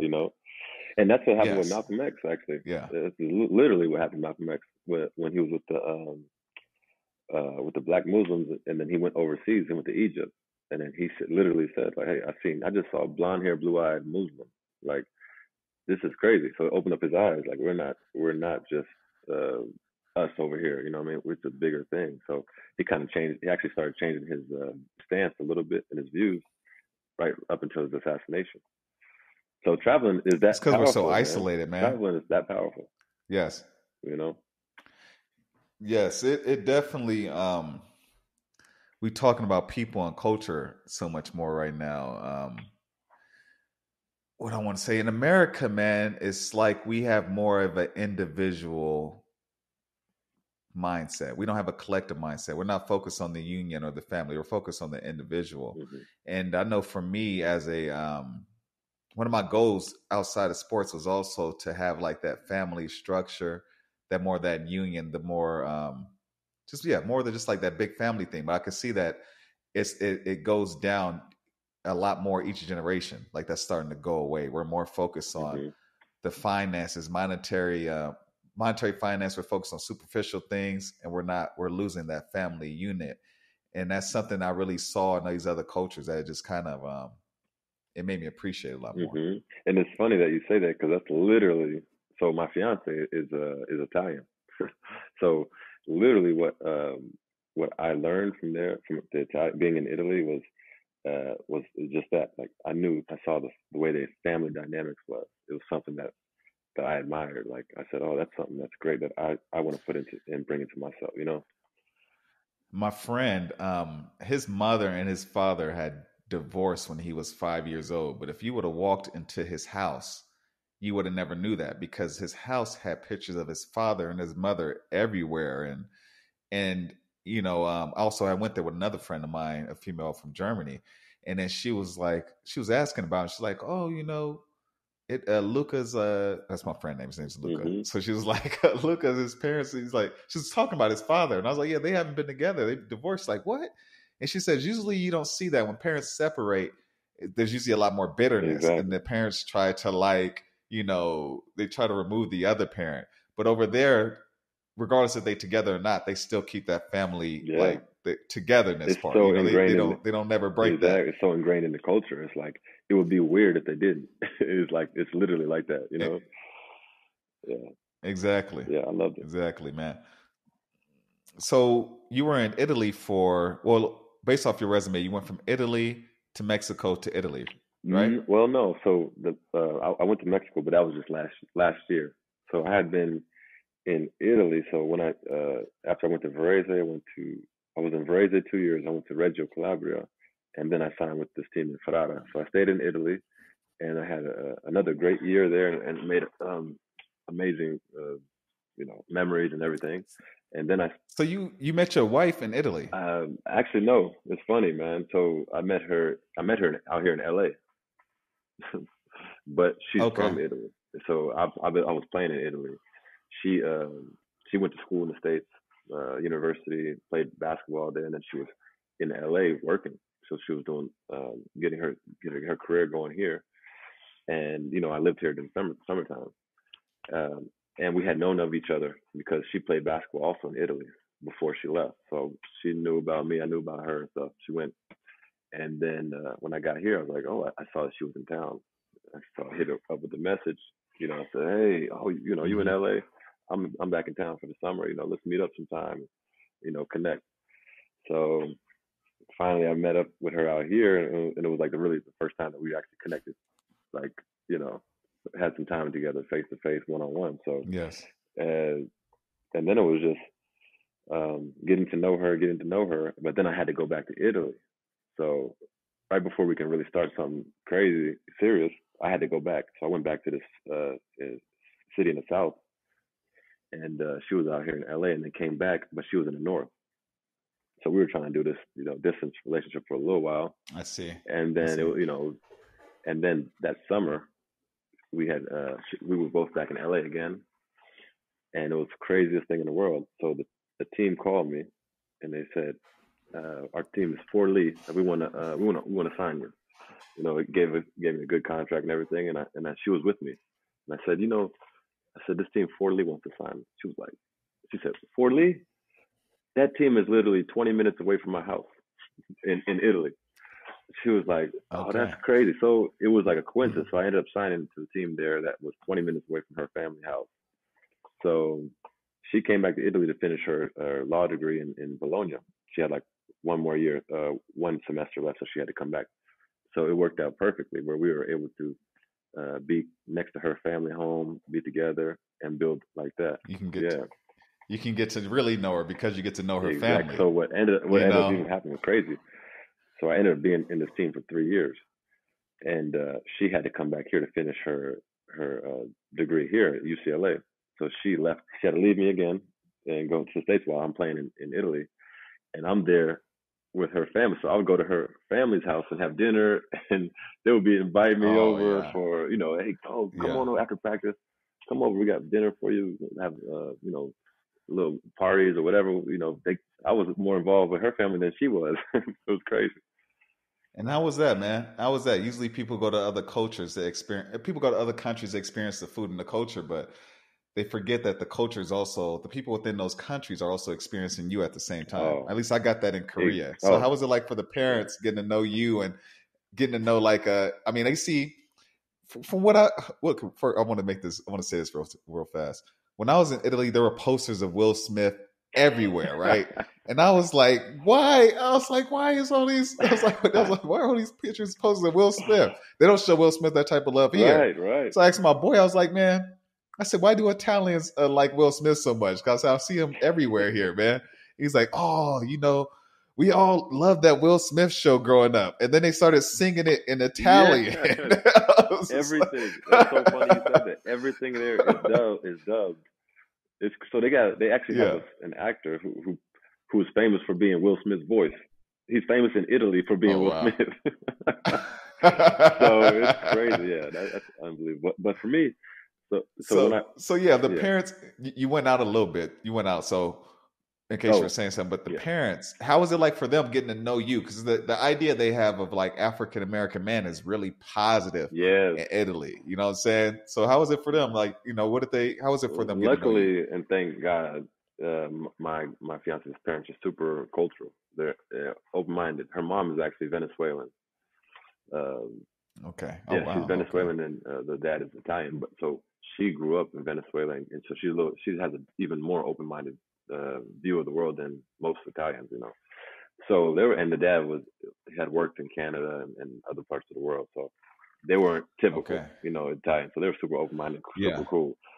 I had dealt with exactly what you're talking about for my career since I got to Europe and especially Italy. Like I understood what it meant to be like the attraction, to be the entertainer, to be that person when you're in the room, everybody's looking at you, like you know, oh, this is Hmm. their experience in you. You know what I mean? I understood that, but with them, they were super cool and like it was never like weird. It was like I was just part of the family. I became a son, so it was like for me it was unbelievable because you got to think the common experience for overseas, especially players, athletes, you're alone. You're there. You have your team, but you know you're away from your family, and you don't. You know, you have a feeling that you're an outsider. You have a feeling that you're alone. You don't have someone to really be with outside of your teammates. You can't be with them all the time. So when I got that chance to go with them, I really felt like I had a second family there, and it really helped me out, like just mentally, just and I literally just felt like a home. Felt home. They were like, "Come over whenever you want. This is your house. Like this is we're family." You know. So yeah, Okay. it became like that. Um, what was the okay, so after your stay in Italy, you went to Sweden. Why did it take you so long to get to Sweden? Well, Because I mean, I assumed you were in Sweden most of your I career because you're Swedish. right, but I actually never played professionally in Sweden. I still haven't. I never Okay. went there. So what happened was during those Whoa, I thought I read that on your yeah no resume. I played for International competition, yeah I played for Sweden. the Swedish national team. So that's a different thing. So yeah, during the Oh, year we played for your professional team, the club team, and then during the summers they would have these international competitions. So yeah, so I would play for the oh, country of Sweden. I You know what I'm see. saying? So Oh, yeah, so okay. that was cool. How was that? How was that playing in That was dope, Sweden? man. How was that playing in Sweden for their It national was team? amazing. It was my grandparents. I told you earlier when I was growing up here in the states, my mom would send me to Sweden, and I was during the summer. I'm out there with my grandparents and my family out there living, and that's all I knew. Like that was actually home for me because when I came here, as I told you, I was moving around. I didn't have like a real home, in the states. I was always moving different. Every time I Hmm. moved, I got different school for a couple of years, got a different neighborhood, and then so that was actually like the only thing that was a solid in my life. So when I got the chance to do that, I was so proud and honored because my it was my I was making my grandparents and them, the whole family was something. They Real were like, proud. "Whoa, this is huge!" Yeah. Somebody from our family is playing for the Yes. whole country, like, and that was a proud moment, man. I was on the TV, you was in, on the news and stuff. I saw. Yeah. I Oh watched it. yeah. So Yeah, I was yeah, watching, man. and that's cool, man. So that was awesome, and then also being able to play with the players, like so we had some NBA players that I played with and became friends with and great friends, and then great young players now that are coming up that I got to build relationships with. So it was a blessing, man. Okay, Yeah, cool. And now you're transitioning from your professional career and your like how was the transition? I saw that you actually did some stuff with EA Sports, I believe. I did, What was man. it? No, NBA 2K, 2K. that's right. How That was was that? dope, man. So what happened was about a year and a half ago. You know, I'm getting older as an athlete. As a player, you get to your 30s, it's not the same as you got to adjust a lot of things. But what happened was I had two herniated discs in my back at the end of the season. They Hmm. just took me out, and I was getting sciatica, and I the first time in my life Oh where I had some man. really bad, injury that really affected me. So I had that yeah, before. have you had that? I had it when I was Oh 19. goodness. I pulled my hamstring and then pulling my hamstring, I guess it just all those muscles around my hips got super tight to a point where the nerve from my lower back all the way to my foot when I would walk, it would just like Yep.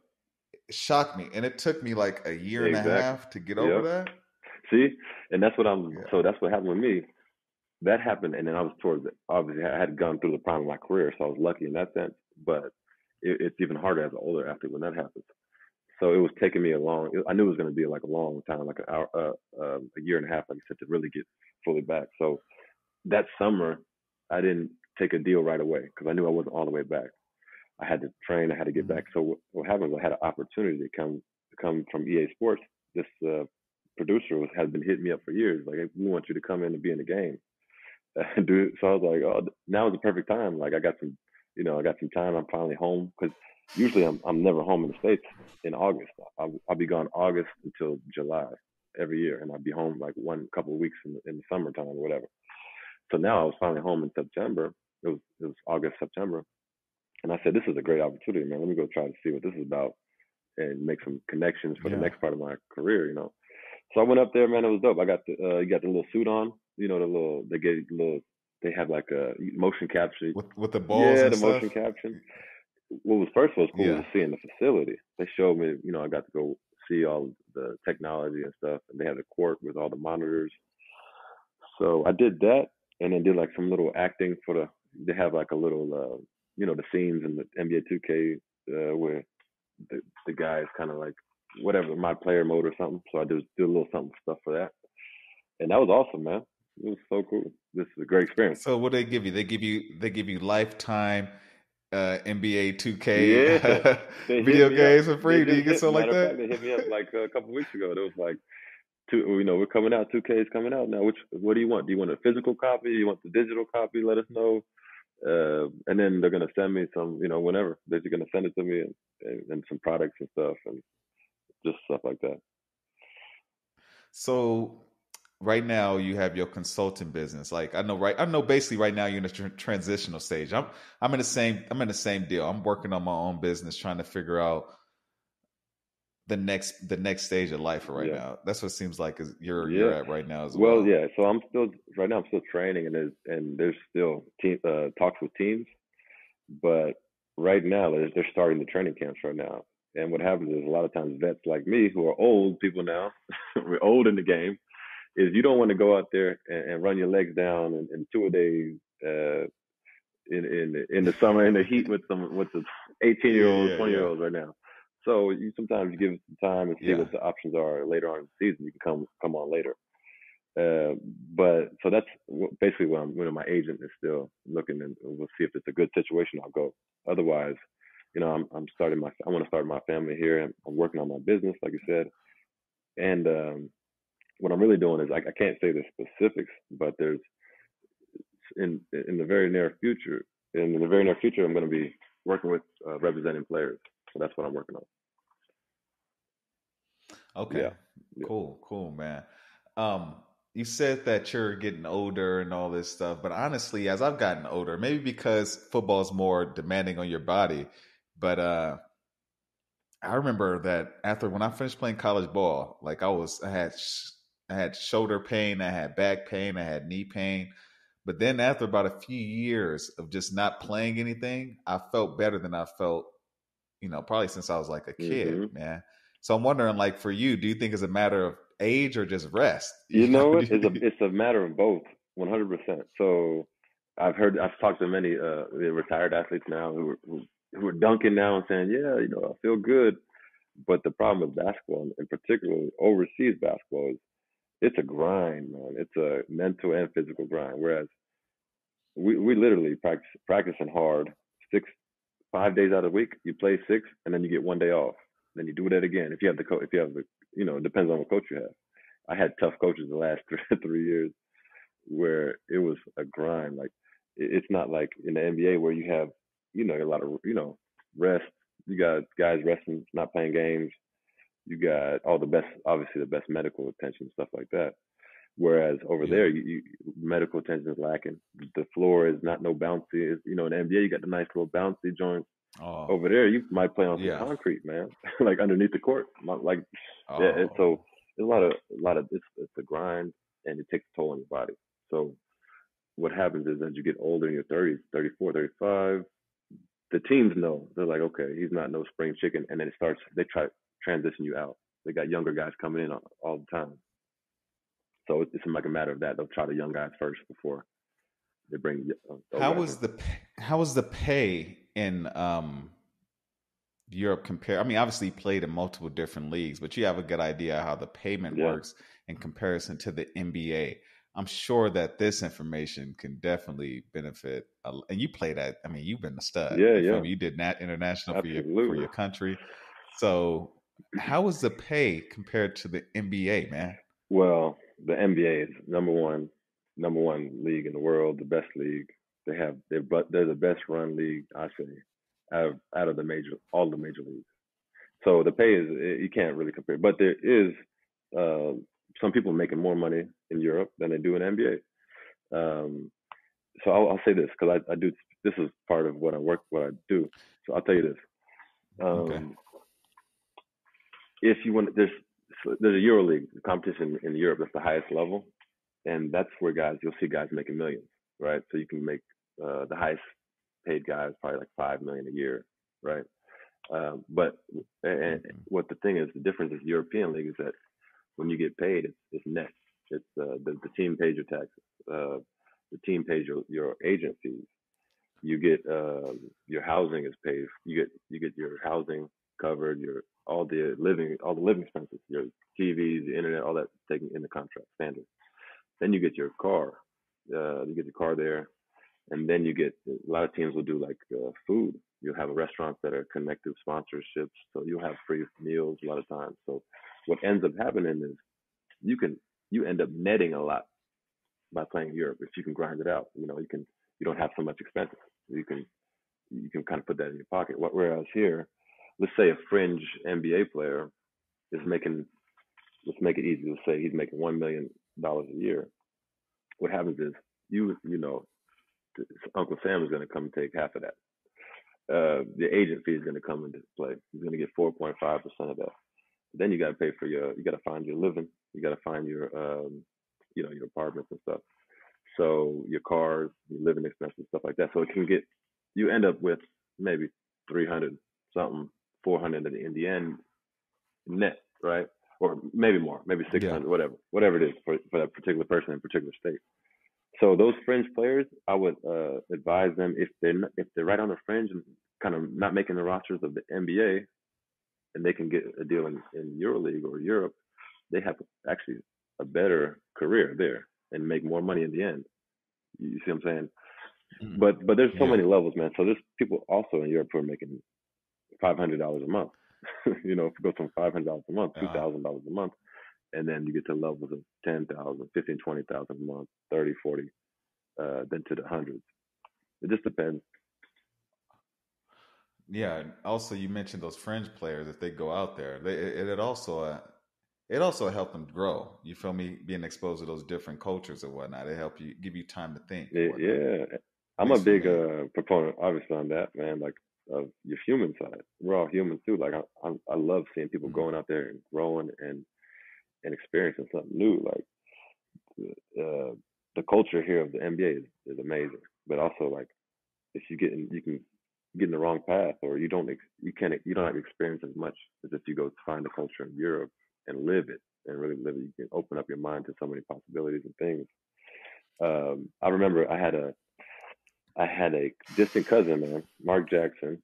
He played in the league, but he started out playing in Turkey, and he had a good deal in Turkey. And he told me, he was like, yeah, when I went out there the first year, I was homesick like crazy. He was like, I was on the phone. I probably spent $3,000 a month on on just a phone bill. I was calling. It was back in the day, like '97. He was like, I'm paying thousands a month just on phone bill. So the next year I went back to the same team. I said, man, listen, if this is gonna be my life, I gotta double down on this, and I gotta experience the culture. So what he did was he went out when he had time after practice. He walked around the city. He went to the shops. He went and saw the museums. He went and saw the whatever that city had to offer. And then he went on top of that. He found those fans and families that wanted to bring him to dinner. They were bringing him to dinner. He would go over there. He would have dinners. He opened himself up to the culture, and he was able to have such a different experience, and it changed him. And he told me that he was like, when you go over there, like make sure if you're gonna live this life, don't be cooped up in your apartment, watching whatever or not doing anything. Go outside and live and get the culture, because otherwise you'll be miserable. It's a miserable existence. So that's what I try to Mhm. tell the guys now going out there. You got to be where your feet are, right? Because a lot of guys also, when you go out there, you're thinking NBA. I got to get back, or I want to get to the NBA, and it will affect your Mhm. career where you're at that day. You got to be focused on where you're at and enjoy that, and then the things will come later. That's good advice. You got to enjoy the Hmm. experience. You forget. Yeah, exactly. If your mind and your spirit's somewhere else, it's just gonna make you sick because you're gonna be feeling like you're missing out on something. Exactly, exactly. So that was something that I tried to do with my career, and I was happy, man, with being able to do that in Europe and just experiencing the cultures and really becoming part of it and learning. And like I said, now, Okay, so yeah. before we end it, man, because we almost had like two Oh yeah, hours. yeah. I wanted to ask you. I want to ask you, what do you have any last words for any of the athletes that are in your position, and also like your experience with coaches? I mean, Mm. what makes a good person a coach? When do you know that you're in a good situation? That's a good question. I would say a lot, the coaching, you'll know besides X's and O's, you can tell if someone knows about the game, about how to use his players, basic stuff. You can tell right away. Coverages, you say this guy's playing, how's he gonna play this?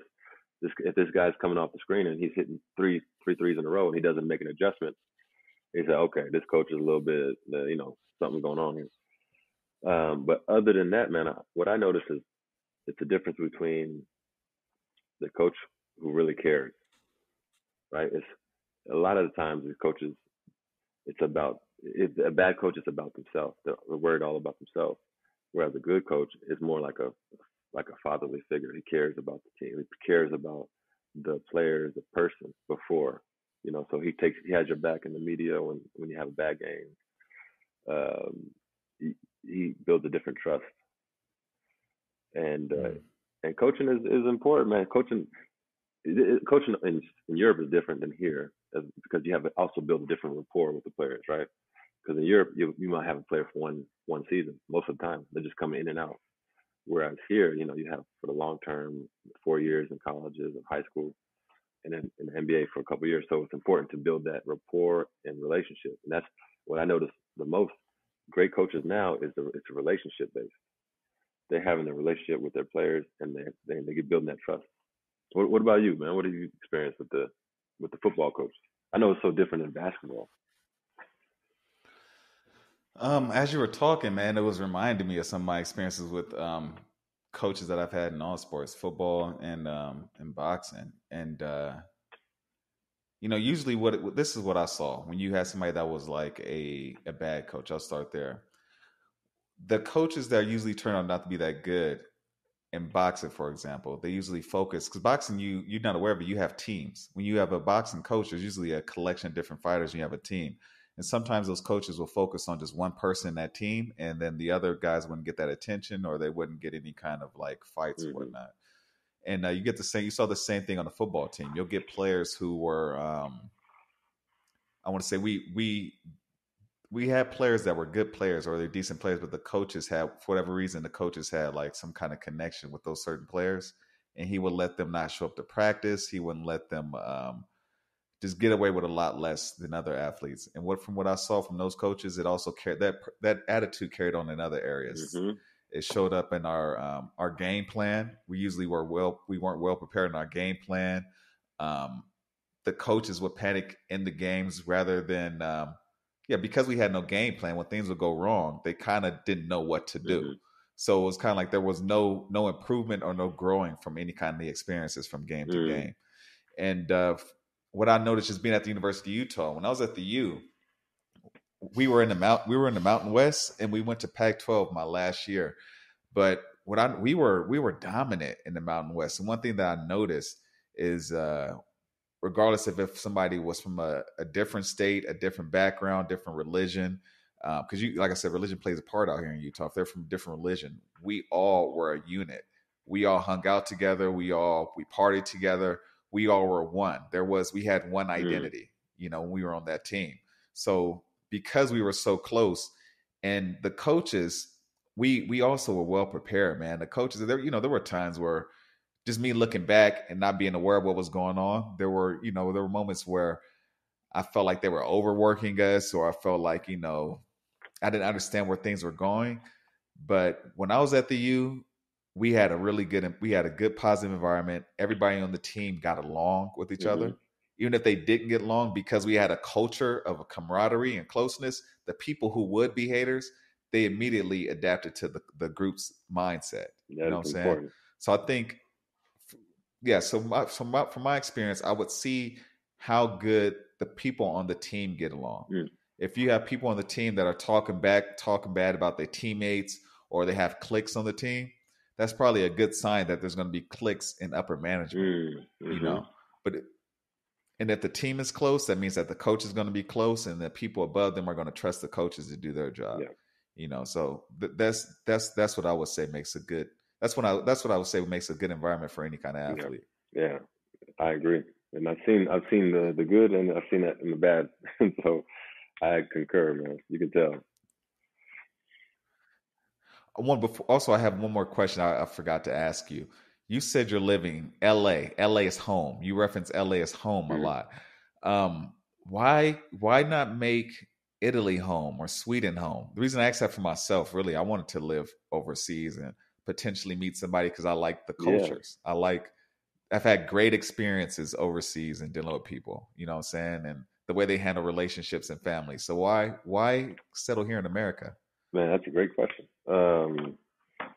And it's actually so. I say this is headquarters. I don't always say it's home, but this is the headquarters where I'm at right now. And my fiance and I, we're trying to we're building to make a life so that we have a hybrid, actually life, so that we want to live here for majority of the year, and then we're gonna live in. We have some places in Italy, and we can live at for the, like, say, summer months, or for a couple months out of the year. So I want to do a hybrid because, like I told you, like, I'm multicultural. Both are so huge in my life. I have family and friends here, but I also have my family and friends overseas where I want to keep. So we're trying to work right now to do both. I want to keep building my business and stuff here, and build a life here, but as well be able to live there for a couple months out of the year. So the best of both worlds, man. It's funny. That's what I've been thinking of doing as well. I have a headquarters here in Utah. My good friend in Italy, he's like, D, why don't you get you an Italian wife? And I was just like, I didn't take him serious, but ever since I was thinking about flying, I was like, man, I should go get me. Hey, Honestly, I wasn't even thinking, but I was like, I never, when I was there, man, I met a lot of women there, but my mind wasn't even on that when I was there to keep it right, 100. It right, wasn't. I was just happy to see my friend and catch up with people from school. yeah. The thing But is, though, yeah, from everybody here tells me, especially, I'm out here talking to people in LA. They're like, man, the dating pool here, the dating culture here, the dating is so tough. It's so difficult here because, especially in LA, I guess, you know what I mean? Like, I can't meet anybody who's genuine and go stuff ahead. like that. Whereas I found, I'm not gonna knock, of course, American women. I love everybody, but just in my experience, I noticed uh, it was more genuine interactions that I had in Europe with the women, and obviously the woman that I found was just, it was a connection Yes. and a trust and the authenticity that I felt right away. Like, you know, It's missing from our culture. It's kind of went away exactly. because when we first were in college, there's young men that I mentor, and they'll tell me these types of things, and I'll tell them like, man, when I was in school, like, yeah, people were shy. Some people were better with women than others, and I had friends outside the team, and some people were shy and some weren't, but you understood that if you were going to meet people, you had to learn how to socialize, and women were also more aggressive. They would be more talkative, or they were trying to step out of their comfort zone. But ever since social media has blown up and the culture has basically taught men and women to be competitors with each other, Mm, like that dialogue has went away over this last decade. It's kind of people, everybody's afraid. There's a lack of maturation on both sides, and then everybody is just like, they're so skeptical. I've met women who were into me. You can tell they're obviously into me. I know when a woman's into me, but then they were like, there'll be a pause, like there'll be like a little anxiety, be something in their mm, head. And the men have it too. The men are unaware of it, but they're also have these mental hangups going on as well, man. And I think it's something in our culture that's preventing us from actually getting past those insecurities and actually being mm, open and honest and trying to get to know mm-hmm. somebody. We're so focused on the look and sex, and we forget that in order to have a relationship, you have to relate to people. There's a deeper spiritual Yep. connection. And I've had the same thing with women from overseas. I've had this experience with a Korean woman, and I've had this experience with European women as well. Even when I would hit on them or talk to them, they would give me the number or whatever, but it didn't go down the same way it would go down in America. They actually tried to get to know Mm, me. They introduced me to their friends, like, "Oh, you need to meet my friend," and they would involve me in the yeah, group. And then I thought I was just going to kick it like in America, but they did things way differently. They actually they opened their life up to me, and then basically took they created the environment for us to get to know each yeah, other. In America, that's what's missing. You yeah. know, that's It's a different culture, man. It's you hit it right on the head too. Like the way they go about it, it's totally different. The way they think about the relationship is different. Like so, um, so I honestly haven't been in a dating pool in America. I've been away so long, so I couldn't really speak on too much. You know good. how it is. You say good, Yeah, but you know I'm blessed that I was able to find someone that you know that was that that it was is a a blessing. it was to compliment me, and we both got the same mindsets and same type of goals, which is important. And also the communication is the biggest thing for me. Like, like now, like you said, people are worried about how they look, about this and that. They think about short term stuff. But if you're gonna have a lifelong partnership, during those phases, those are important. The attraction, the connection, but then after that, it's the communication. It's like speaking about what does it look like if we're going to go further? What's it going to look like when we have kids? What does the financials look like? What are your goals? What are we trying to do here? Because if someone is like, hey, I'm cool with just being whatever I'm doing right now, when the other person's like, no, I'm an ambitious person, or yeah, I'm trying to do this, and you're not on the same page, and that can create a rift as well. So there's so many different dynamics, but communication and getting on the same page is so important, man, for life. Yeah, you're right. Because after the physical aspect goes apart and the excitement leaves a relationship, this is somebody that you have to really be a friend with.